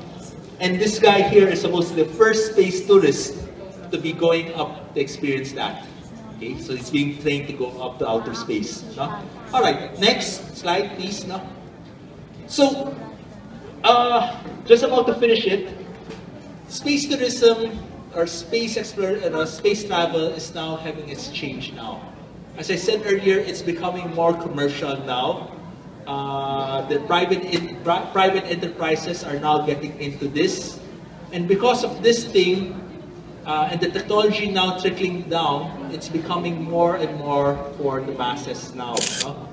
Maybe it will not be as cheap as what we think it will be right now, but maybe in the future, like as it becomes, as many more competitors come in, prices will come down. Okay? But for now, instead of one traveling to get a view like these, you have Mount Mayon, you have Mount Banahaw, Mount Pulag up there in a beachfront. No? I guess what they want, people are now willing to pay the price, like this, that people are now willing to pay the price already to have a view of the Earth already. No? So I end you with this, maybe as something to give you some interest that one day you will be able to afford to go and take a space travel and stay in a space hotel and see this view from your window. Okay? So I end with that. Thank you very much. That's considered as space, yung Karman line ang tawag doon. So kahit sino pumunta roon, pwede mong i-claim na nasa space ka na. Pero itong mga sasakay na to, lalagpas nga sila sa Karman line, nandun sila sa capsule nila, magpo-float lang sila doon, pero hindi sila nakasuot ng space. So, yung katulad ng, misleading nga yung commercial advertisement ng apps, na nakasuot ng astronaut, naka-space suit siya, naka-space helmet, meron pa siyang oxygen tank sa likod. Hindi ganun ang gagawin nila. So, meron lang silang special suit, pressurized suit, tapos meron silang maliit na helmet lang. Pero, sandali lang sila, less than 10 minutes lang sila sa space, nalulutang. Tapos babalik na yun. Kaya mura lang. Mga pinakamahal na ngayon $100,000. Meron pala $200,000. Yun ang mga example na may kay Sarah Brightman. Yun yung sa Russia sila nagbabayad. So she'll be paying 20 to 30 million US dollars sa Russia. Tapos dadalhin siya sa International Space Station and she will stay there for several days. Yun. So, depende nga sa schedule ng mga astronauts ng capsule nila. So, yun yung talagang nandun sila sa space talaga. Imagine nyo, sa isang araw, ang space station ng ISS, ay tunsong patch na suot ko ito yung sa JAXA kasi. Ang space shot, ang ISS, umiikot sa Earth every 90 minutes. Nakikita natin yun, dumadaan yun sa atin. May time na nakikita natin after sunset or before sunrise. So, ibig sabihin, sa isang araw, within 24 hours, merong nakakaikot sila ng mga 19 times sa Earth. So, yun yung matagal talaga nasa space. So, i-clarify lang natin, magkaiba talaga yung space tourism na pupunta lang sa space for several minutes, tapos babalik na. So, mas mahal naman yung mag-stay ka talaga dun sa ISS. Ang Russia kasi kailangan nila ng pera, ng funding. So, tumatanggap sila. Pero, hindi ibig sabihin, pag nandun ka na sa ISS, pwede ka makialam. Limited din yung galaw niya. So, merong area ka lang na restricted ka, hindi ka pwede ron. May area na doon ka lang, pwede mag-stay. So, para mas clear. And, meron pang isa. Before anyone adds in sa other thoughts na din. Yes, it is suborbital only, but take note, this is where it has to begin. It starts with small steps. So from here, if we're able now to have a commercial business that is at suborbital, what stops it now from somebody saying that let's take it one step further, let's make it still ISS, stay in ISS? What stops them from saying that why don't we have another a package that would turn you to the moon and so on and so forth? And it will also come to a point that they will say that why not land on the moon? So we'll see that coming in the next few, probably 20 years, 30 years in the coming years. No? Maybe in your lifetime you will see it. No? Okay? Oh, Edmund? Meron ba kayong question? Sayang naman, baka mamaya paglabas natin magtatanong kayo. Hindi, para kung meron ba kayong gusto maintindihan. Yung pinakamurang ticket niya is 130,000 Philippine peso yun. Sasakay ka sa aeroplano. So bakit sinabi nila 0G? Yung ang tawag nila doon 0G. Kasi you feel like in zero gravity. But technically, yung aeroplano kasi sasakyan, sarado, walang bintana. So yung nasa loob lang, parang ito, kung ba itong auditorium na to, biglang bumagsak tong building. Halimbawa lang, lulutang lahat tayo. Oo. Free fall lang yun. Pero actually yung aeroplano, parabolic lang yun. Nagda-dive siya for about 10-15 seconds. Tapos, angat ulit. Pag umangat siya ulit, may gravity na naman. Tapos sasabihin na naman ulit, magda-dive ulit. Kaya lang, ang feeling natin, zero gravity. Kasi, yung perspective mo sarado eh. Wala ka nakikita falling and going up. So, di na daya. Parang sumasakay kayo ng yung sa ride na Viking Fair? Ang Anchors Away? Yun. Ang pipiliin nyo, kung gusto nyo maramdaman yun, doon ka sa likod. Huwag doon sa unahan. Yung nasa likod, yun ang mas malakas ang mararamdaman mo na iiwan yung ganun yun. Pero, hindi rin tama yung term na 0G. No? Tawag lang 0G, pero sa totoo lang, may gravity pa rin. May gravity pa rin. Ang ano lang, yung idea lang kasi na inaalis sa'yo, yung feeling mo, weightlessness. Ganun din sa space. Hindi natin dapat tawagin na pag nasa outer space ka na, lumulutang yung mga astronauts, 0G na nararamdaman nila. Microgravity pa rin yun. Kasi kung sasabihin natin zero gravity na, bakit nandiyan pa rin yung moon? Diba? So may gravity pa rin. Pero hindi talaga zero gravity. So i-correct lang natin. We always use the term 0G, pero hindi tama yun. So i-correct lang natin na meron pa rin microgravity. So hindi talaga maaalis yung gravity. Kahit saan sa space, may microgravity. Kasi bakit ang mga planets umiikot sa sun? Kasi may gravity. So alisin mo lahat. Pag inalis natin yung sun, wala na, kanya-kanyang galaw na yung mga planets. Kasi wala na yung nagpupull ng gravity. Okay? So yun lang, baka para at least maintindihan ninyo. Malinaw na ba yan? Okay. Thank you. Thank you very much, Sir Edmund Rosales.